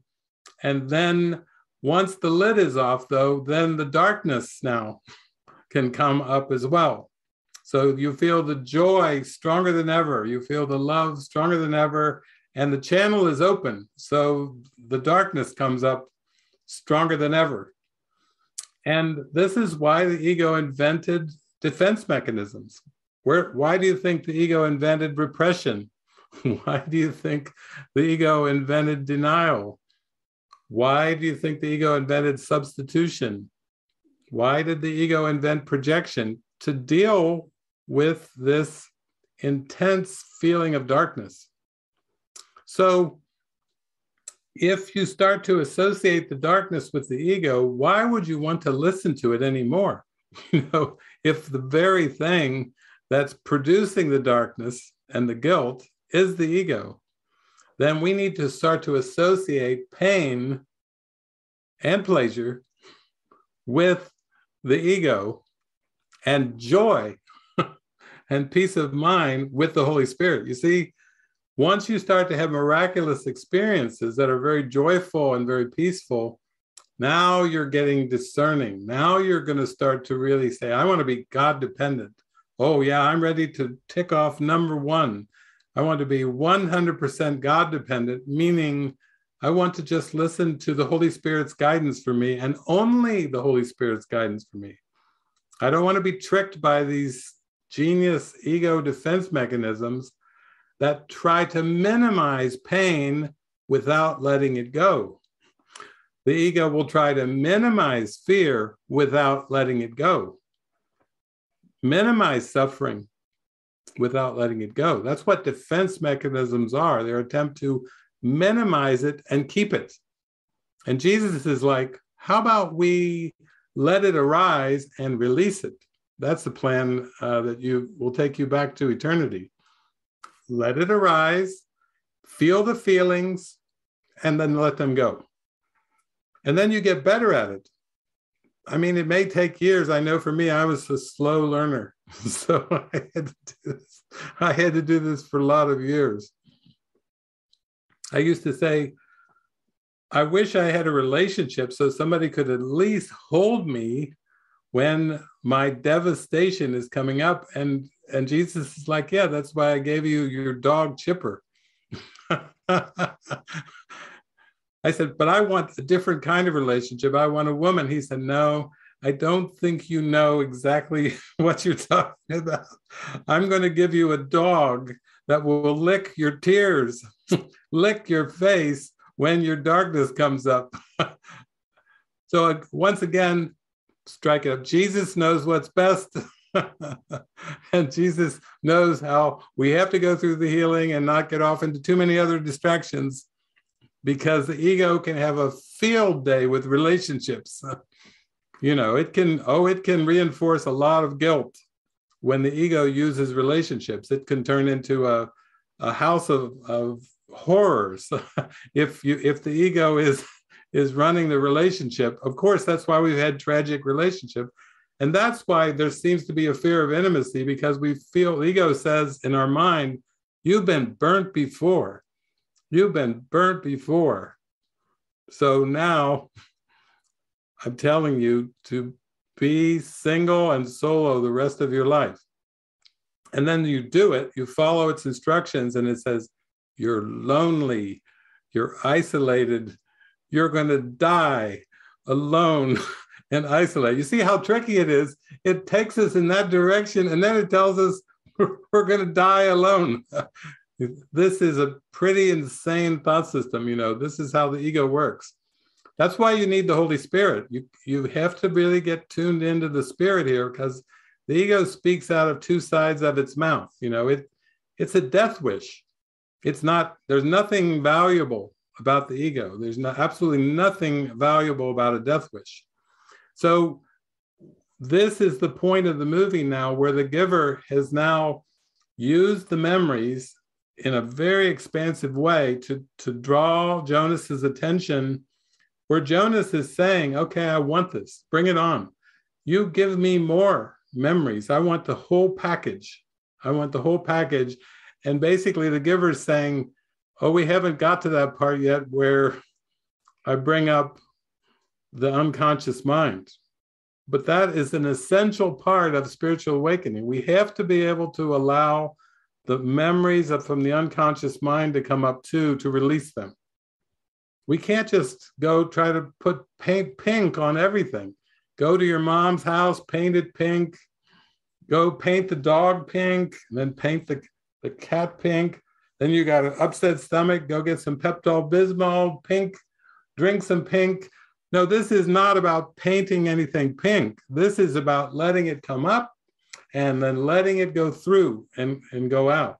So we're ready for that stage now. Jonas, we're with you. Hang in there. You're showing the way for all of us.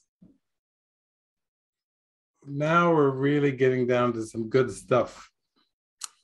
Because in this world, this society, they release some of the newborns and they release some of the elderly, but to the ego, release is death. To the Holy Spirit, release is seeing the illusion for what it is. You see, there's a big difference. The ego is a belief in death, and it perpetuates death, but he calls it by different names. It calls its world of make-believe world, it calls some things birth and some things death. It calls some things pleasureful, it calls some things painful. But it's hiding because the ego made the world. And the only way to escape its world is to see that release means seeing the unreality of the ego and its forms. That's the release. The release is not an action in form. In this case, the ego, it kills babies, and it, in that sense, it kills elderly people too, to maintain the best humans, the most orderly humans, to maintain its illusion of harmony based on rules that it made up. You see how tricky the ego is. It makes up the form, and then it defines birth and death, pleasure, pain, thinking that you will fall for it and never discover what's underneath. It's always trying to protect itself from being exposed and released. And people have said to me, well, you're using examples, but David, birth and death are clearly different. One is a beginning and one is an end. And I was like, well, yeah, that's part of the trick of the world too, of beginnings and ends. Wait a minute, what didn't Jesus talk about this in the Bible? I am the Alpha and the Omega. I am the beginning and the end. Oh, the Spirit transcends birth and death. The Spirit transcends the concepts of the ego.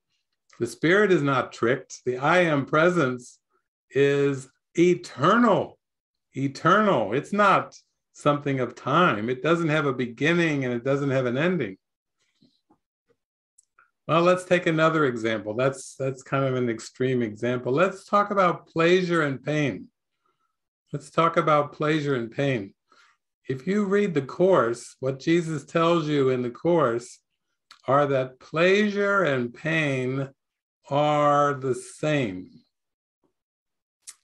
Now, how is he going to tell us that pleasure and pain are the same? He says it's the reason that they're the same is that they both share the same purpose. What is that? What is the purpose that pleasure and pain share? The purpose of reinforcing your identity as a body. And I will guarantee you, if you seem to experience a migraine headache, you go, my head is killing me. No, it's not your head that's killing you, but it feels that way. You see how the feelings are used by the ego. And if you have an orgasm, you may say, oh God, but I tell you, I am not fooled. It's not fooling David. Nada. No. Yeah, I think better than oh God would be ooh la la. Let's throw that in there. And I'm telling you, this is how deep this goes because Jesus wants us to be miracle workers. Why? So we can expand our perception. Why? So we can forgive the world and realize it's not real. That's pretty important, And that's why we're called to follow the Holy Spirit. Now, it's not a journey of sacrifice. The Holy Spirit will not bring you things that you're not ready for yet. Just like this part of the movie, when the giver was going to show Jonas some of the unconscious memories, he brought up the feelings by first showing poachers killing an elephant. You see, that was the first step of starting to bring the pain up into awareness. And pain just comes up into awareness, and hurt, the Holy Spirit allows it up just a little at a time so it can be released. Believe me, you would not want the whole thing at once, unless you prefer shock treatment. No, this is a gentle awakening where aspects of darkness are allowed by the Holy Spirit into awareness so that they can be released. That's how it works. It's a step-by-step planned curriculum. So nothing is happening by accident. And nothing is more than you can handle. I know, Wesley, you just wrote to me and you were like, I don't know, I think I've reached my tolerance point. I think this is one of the messages, like, I think I'm at the edge here. But no, we're never given more than we can release. We always have the capability to pray and to go deep and to release. And so we saw first the elephant, the poachers and the elephant came in. And then when Jonas walked in, when the giver was in the middle of a war memory, and then and then the giver's hand touched Jonas's arm, and then he experienced the war scene, and that was pretty dramatic. That was like, whoa, that's a scene really projected from the core of the unconscious mind. A fellow person being shot and dying right next to you. That's a very direct experience of the death wish. That was like a direct experience. And then he kind of spun out. You see, he really spun out. And then we saw holy relationship. Fiona, she said, I know something's wrong. I know, this is how it works. In relationship, you can pick it up vibrationally when somebody's really going through it. They may say they're fine, but inside they're not fine. He was not fine by any means of it. He was devastated. And Fiona picked it up. And she said, tell me, And then that did encourage him to say, stop taking your injections and just use an apple. Put a little bit of blood on an apple, and that was pretty much, that rocked her world a little bit. Like, you're breaking the rules. Like, what do you mean don't take the injections? And I'm not going to use an apple. That won't even work. Oh, I've been doing it for a month. It does work, So it spurred him on to reach out to her in a helpful way to help her undo some of her beliefs. You see how it worked? Because she opened up and said, tell me about it. Then he was able to say something that would help her start to release the false beliefs. That's how the miracle works. We just have to remember to keep joining and keep connecting. And we have mighty companions that share the same purpose, that share the purpose of awakening. And that's why they're in our dreamscape. That's why they're in the movie. It's because they're there to be reflections of healing and of awakening and of exposure in a gentle, accepting way. And we need that. We need those experiences. Now, Rosemary was the one that maybe 10 years ago had been told by the chief elder, you are to be the receiver of memories. And she went into the same training with the giver. And she reached the same point where she was like, I want to know everything. Don't hold anything back from me. Give me everything. And he showed her memories of loss, of a baby being taken from its mother, and that the same thing happened to to Rosemary, as she flipped out. And this is why the Holy Spirit has to work in gentle steps. You may pray and you may say, I want salvation now. And the Holy Spirit has to work with the mind and just bring in bits and pieces at a time to let the darkness up. So it's really a planned, systematic way of letting darkness up so that you can let it go. So you can see that it's not who you are. It doesn't need to control you. You thought it up and you can unthink it. You made it and you can unmake it. And you believed in it and now you can unbelieve it, which is what release is about. That's what the miracle does. It just shows the false is false. So this movie is absolutely spectacular at showing behind the curtain of the ego. We're all in the Wizard of Oz, and we have watched our dog Toto pull the curtain on the wizard, and we are seeing what is behind the curtain. We are seeing what that wizard is trying to do.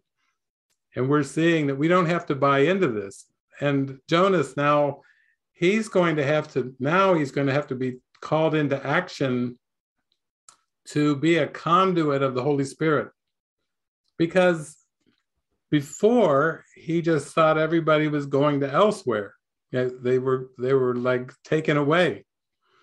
Now he's seeing that they are being eliminated. And he is saying, can't they see the body's not moving? And the giver saying, your father doesn't know what he's doing. And none of us know. That's why Jesus said on the cross, forgive them, for they know not what they do.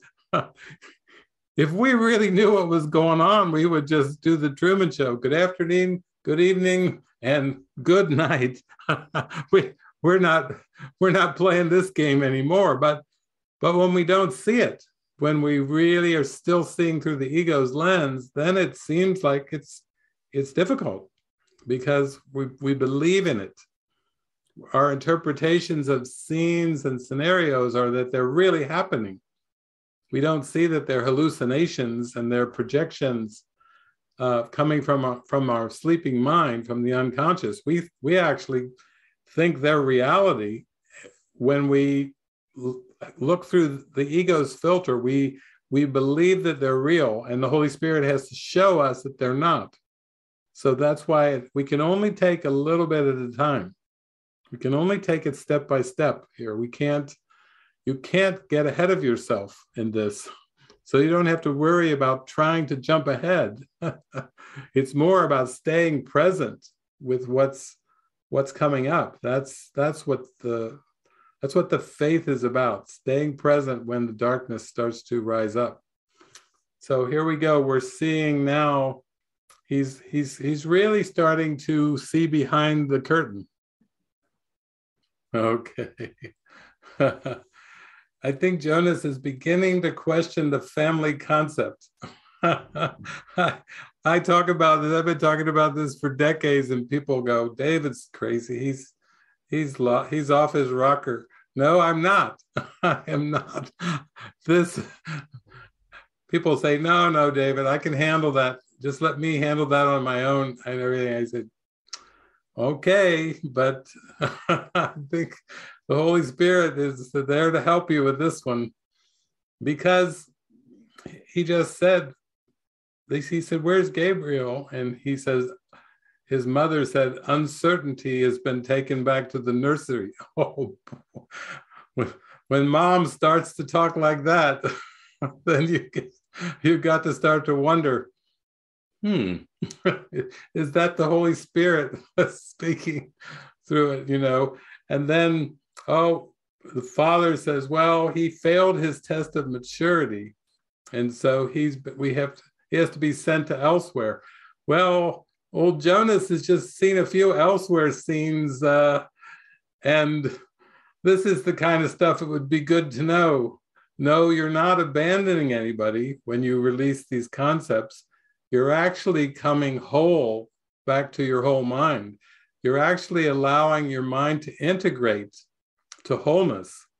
You actually have to realize that it's not about sticking with definitions and concepts from the past and trying to fulfill roles and build an identity and build a worth based on past roles. You actually have to start to see that it's a vibrational thing, that your mind is being called to release this world. And you will still be able to be used by the Holy Spirit in many, many situations. To truly love that family is to truly follow the guidance of the Holy Spirit and let the wisdom of the Holy Spirit come through. Maybe you won't be guided to say much. We've talked about that, and I think, Bhavna, you mentioned that in your prayer. You weren't saying as much to the family. Very good. You're getting wise. Now you start to realize you can't speak all of this to the family because it's not the family's lesson. It's your lesson. It's not their lesson. It's your lesson in release, in healing release. This is the beauty of it all. So Jonas, he's just got to the point now where even when his mother started saying, precision of language, you could see now even his little sister Lily had a look on her face like she's wondering what's going on too. She was not happy to hear that precision of language warning, because she could feel Jonas is speaking from his heart. Like now he's activated. And this is what happens when we do get activated to really, really open up to the guidance of the Holy Spirit, then we actually are open to being shown, how would you use me, Holy Spirit?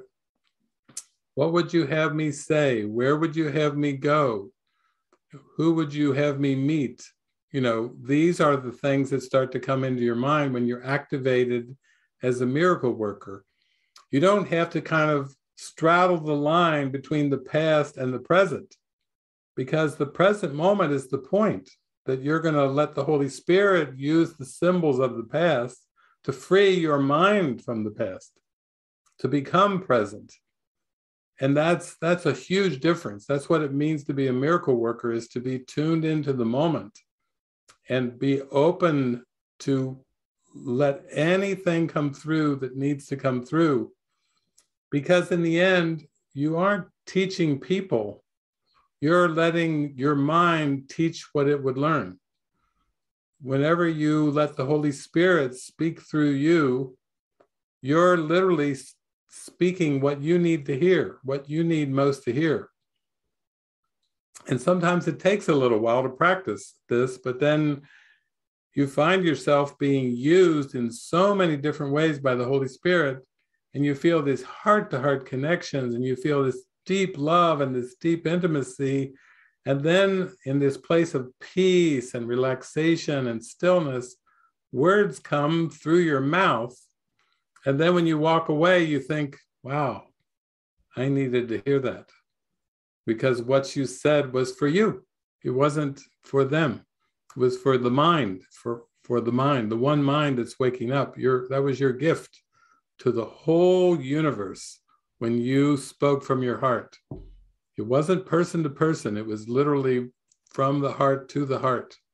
And then you start to feel your heart opening and you go, wow, oh my gosh, I never knew this was possible. That's what a holy relationship is. You see, even last night, I think they were talking, Linda was talking, and I think Jessica was talking, where they said, well, when I first read in the Course about the holy relationship, they both said, I want one. Isn't that the way that it works? I want one of those. Kind of like in the movie The Island, where the Ewan McGregor character, as soon as he gets out from underground, he gets out to earth. As soon as he sees a motorcycle go flashing by on the highway, Scarlett Johansson turns to him in the movie and she says, what was that? And Ewan McGregor says, I don't know, but I want one. So we have the human beings, they get to the Course and they get in there and they're reading miracles. Oh boy, it's a big book, and a miracle. 50 miracle principles. I don't know. Does he expect me to be a miracle worker? I'm not going to tell my mom or dad that they think I'm nuts. And then, okay, chapter 2, Revelation. Whoa, that sounds intense. There you go. You go through, finally you get to chapter 15, start reading 15, 16. Holy relationship. I want one of those. And then Jesus is like, listen, just stay with me here. Stay with me. In my case, he knew I needed Chipper, the dog. Jesus, he knows what we're dealing with here. I needed about 16 years of Chipper. That's what I got. But whatever we need, we get. I got a dog. I got the pink tongue treatment, for 16 years. So that I needed that. I needed to feel loved and accepted. I needed to cry. I didn't feel like I could do it in front of my family unit. So Jesus had me go in the basement and cry in front of my dog, Chipper, and then lick. And then he's like, that's good. Let it up. Let it all up. You need to heal. That's good. It was better than psychotherapy because Chipper never charged me a dime. 16 years of psychotherapy, I'd probably still be in debt. But I got the pink tongue treatment. Jesus always knows the best. So here we go. I'd say at this point now, Jonas is activated. He's actually ready to be a miracle worker.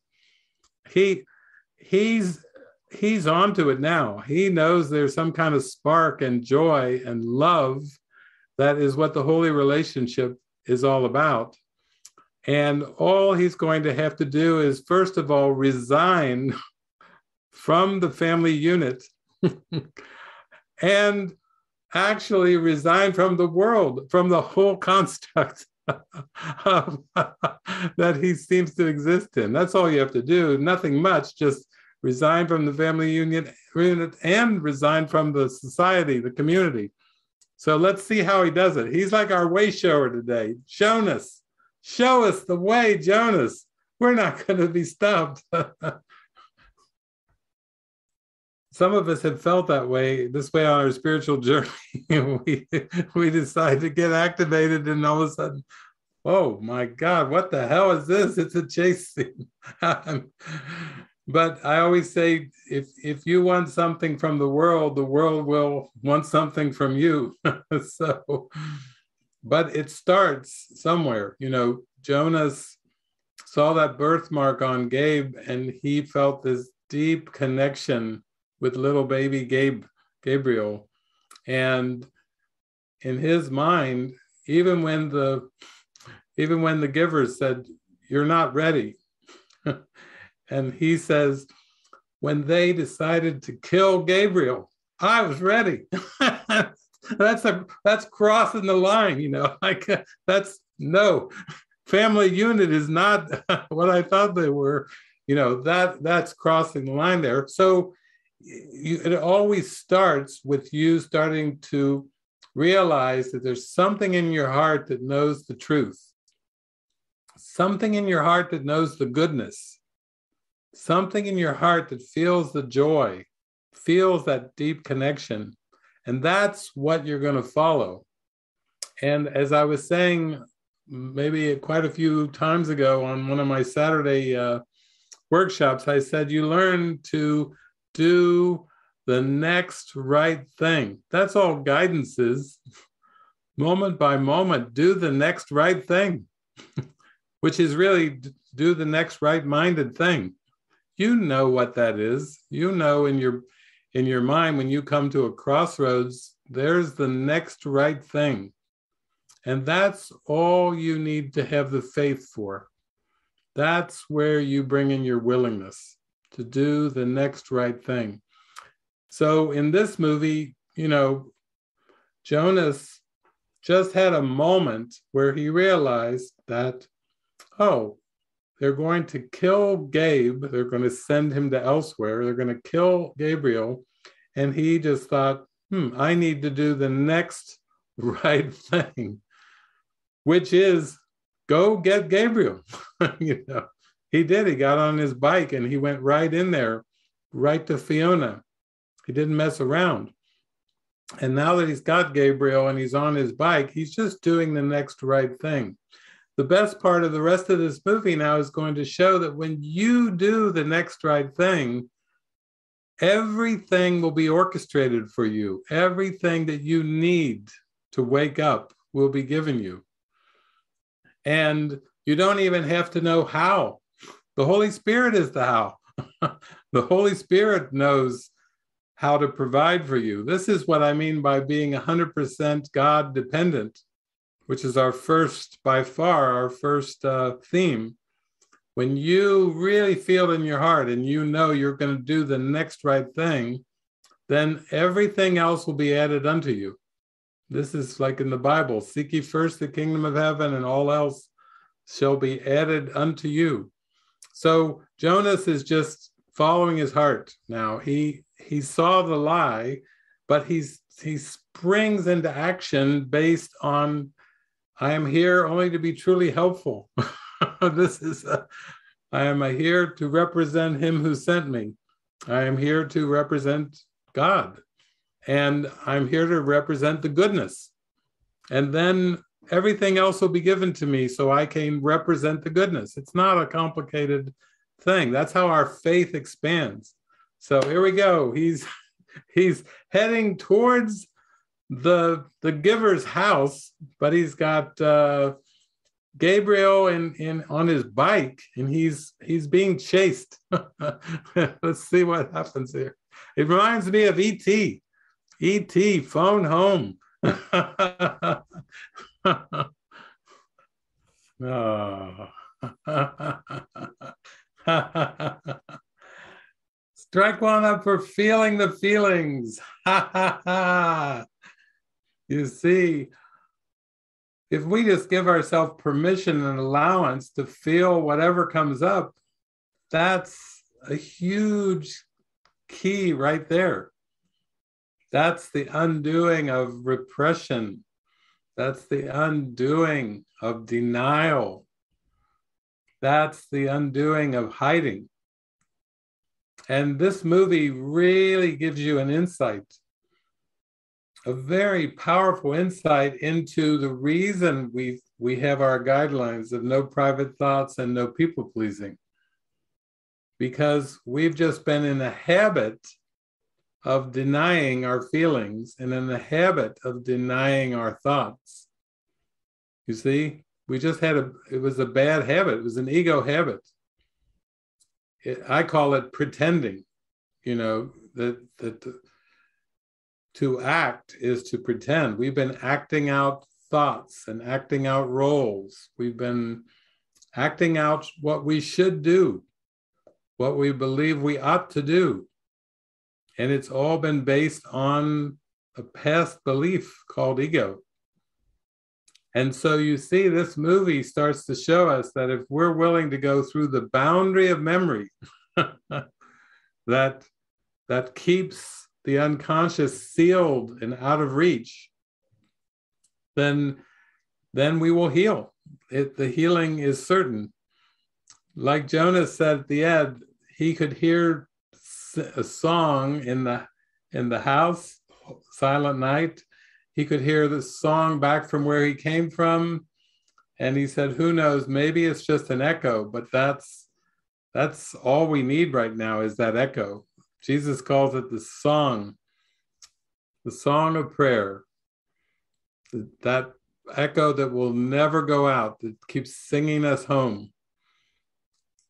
It's interesting, even with the story of Siddhartha and opening up his journey to experience being the Buddha, that when Siddhartha was asleep, he was asleep in the palace, in his father's palace, and he had servants and he had wealth, he had fame.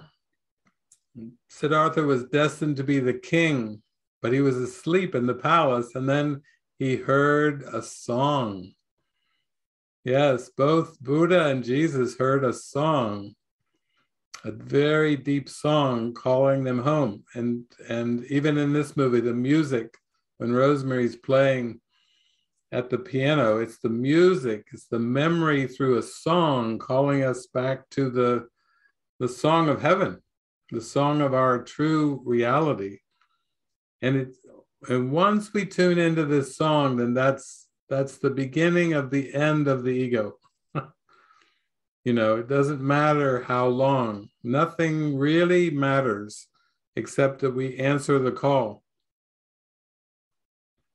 So I think Jesus is, wow, what a perfect orchestration.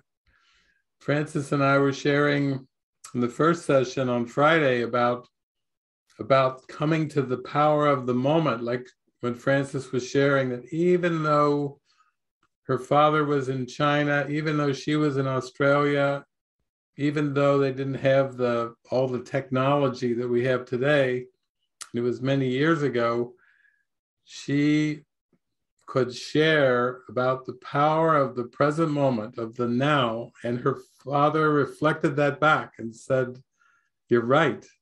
It's all right here, right now.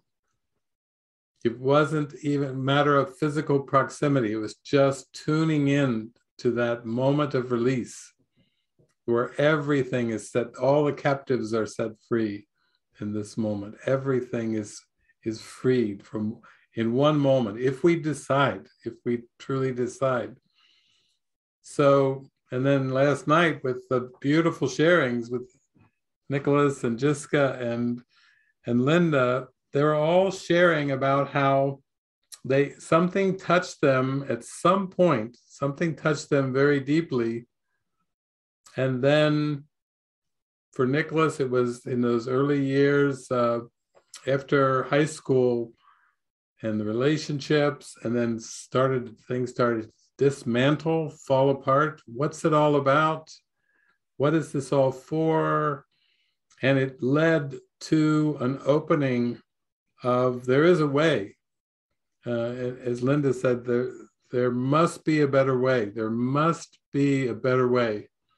And it is there. That's what Bill and Helen discovered. And now it's been published again for the whole world to witness to. There is a better way to live. There is a way to release the past. And yeah, this movie always brings tears to my eyes because it's so acted out. It's not really religious at all. It's not overtly spiritual, but it touches the heart of there's something that we're called to, and all we have to do is be open to it and then say yes to it. And as soon as we say yes to it, then we really get more of a context. Jesus will just fill in the blanks. He'll take us into heights of happiness. He'll take us soaring into the light, soaring in spirit. And it starts with our willingness to say yes. Okay, I will go with you in this journey. I don't know how it's going to happen. I don't know the form. I don't know the form, but I do deep down inside know that everything I need to remember who I am will be provided, will be given to me, because the Holy Spirit is the giver. And I really loved in the end of this movie how when the Jeff Bridges character, the giver, was there talking about love right at a ceremony of killing Fiona. He's in there talking about love. And meanwhile, Jonas and Gabe are crossing the threshold of memories at the same time. Minds are joined. They both were receivers and they were the givers of that beautiful correction. They both linked up. And then there was, of course, his daughter was there too, Rosemary. Rosemary, in his mind, he said, I had a daughter. He was reminding of everyone that love is a power and love is a choice. And then I think you can really see the contrast, because Meryl Streep, she's so good at acting everything. She can act out anything. She can act out the ego. She said, people are weak. If you give them a choice, they will always choose wrong. She's like giving us the whole ego philosophy. People are weak, and if you give them the choice, they will always choose wrong. You see how dark and pessimistic that the ego is. You see that even when Jonas goes flying off the cliff like E.T. and lands, that eventually she sends somebody to go after him, to find him and to lose him. And that's what ego, in the Course, Jesus says, the ego will pursue you beyond the grave. Don't think RIP. Don't think you just have to die in form and you can rest in peace. Oh, the ego will be waiting there, waiting for that RIP. For the ego, RIP means rip. Let me just rip you back into hell. That's called reincarnation, by the way. So how many of you are willing to not go for the ripcord? When in the end, when we get that silver cord toward the light, let's go be pulled back into the light of remembrance and awakening. And why should we wait till the body dies? Jesus didn't. He's our way shower. He resurrected his mind 3 years before he laid the body down. He resurrected 3 years before he laid the body down. He had 3 fun-filled years of going around saying, I am the way, the truth, and the life. Before Abraham was, I am. Oh, I remember the scene when Mary and Martha, the word came to Jesus. He was just teaching. He was teaching in his parables and everything. And somebody came and said, oh, Jesus, there's bad news. Your close friend, Lazarus, is dead. And basically Jesus said, this one is not to the death. Why? It's because guess who's got the key to eternal life? They're trying to deliver bad news to Jesus that his best friend is dead. And he says, this one is not to the death. So then he slowly, he didn't run, he slowly makes his way to Mary and Martha. He's a turtle for God. He's doing his turtle thing. He slowly makes his way. And then when he finally gets to Mary and Martha, they come out and they see him and they start crying. And they're crying and they're crying. And they said, Lord, Lord, if you had just been here a few days ago, you could have resurrected like you did the other ones. You could have resurrected our beloved brother, Lazarus, your friend. Jesus is like, stand clear. He goes over to the grave. I am the resurrection and the life. Lazarus, come forth. No order of difficulty in miracles. No order of difficulty in miracles. Even a man who was in a sarcophagus, in a grave for 3 days with smelly, stinking clothes, death clothes on. And all Jesus had to say was, I am the resurrection. 3 words. Whoosh, and out comes Lazarus. And you better believe the people turned white. You better believe they turned white, because that is not your daily occurrence on planet Earth. But that is the resurrection and the life. That is seeing beyond the world of images, beyond the appearances. He was lifted up by God because he remembered who he was, and therefore that is the gift of God, showing that you cannot die. So what a great movie. What an emotional movie, but what a great movie at allowing us to feel our feelings and let them up, and realizing that things aren't going wrong when the darkness is arising. Things aren't going wrong. Things are going just as planned when the darkness is coming. You don't have to start to think to yourself, what did I do wrong? Where did I go wrong? Or what mistake did I make? It's just the darkness is coming up to be released. That's all. And Jesus is with us. I mean, I feel so fortunate. I mean, everybody's talking about all the things that are going wrong with the world. Let's look at what's going right. I think we can see the positive here as we have got the instructions of Jesus. And I admit I did dive into this over the last 36 years, but I'm telling you that it's really good news. It's absolutely joyful news. The dead arise, the sick are healed, the lame can walk. It's a turnaround in the mind from being upside down to coming right side up to the light. And then all is clear.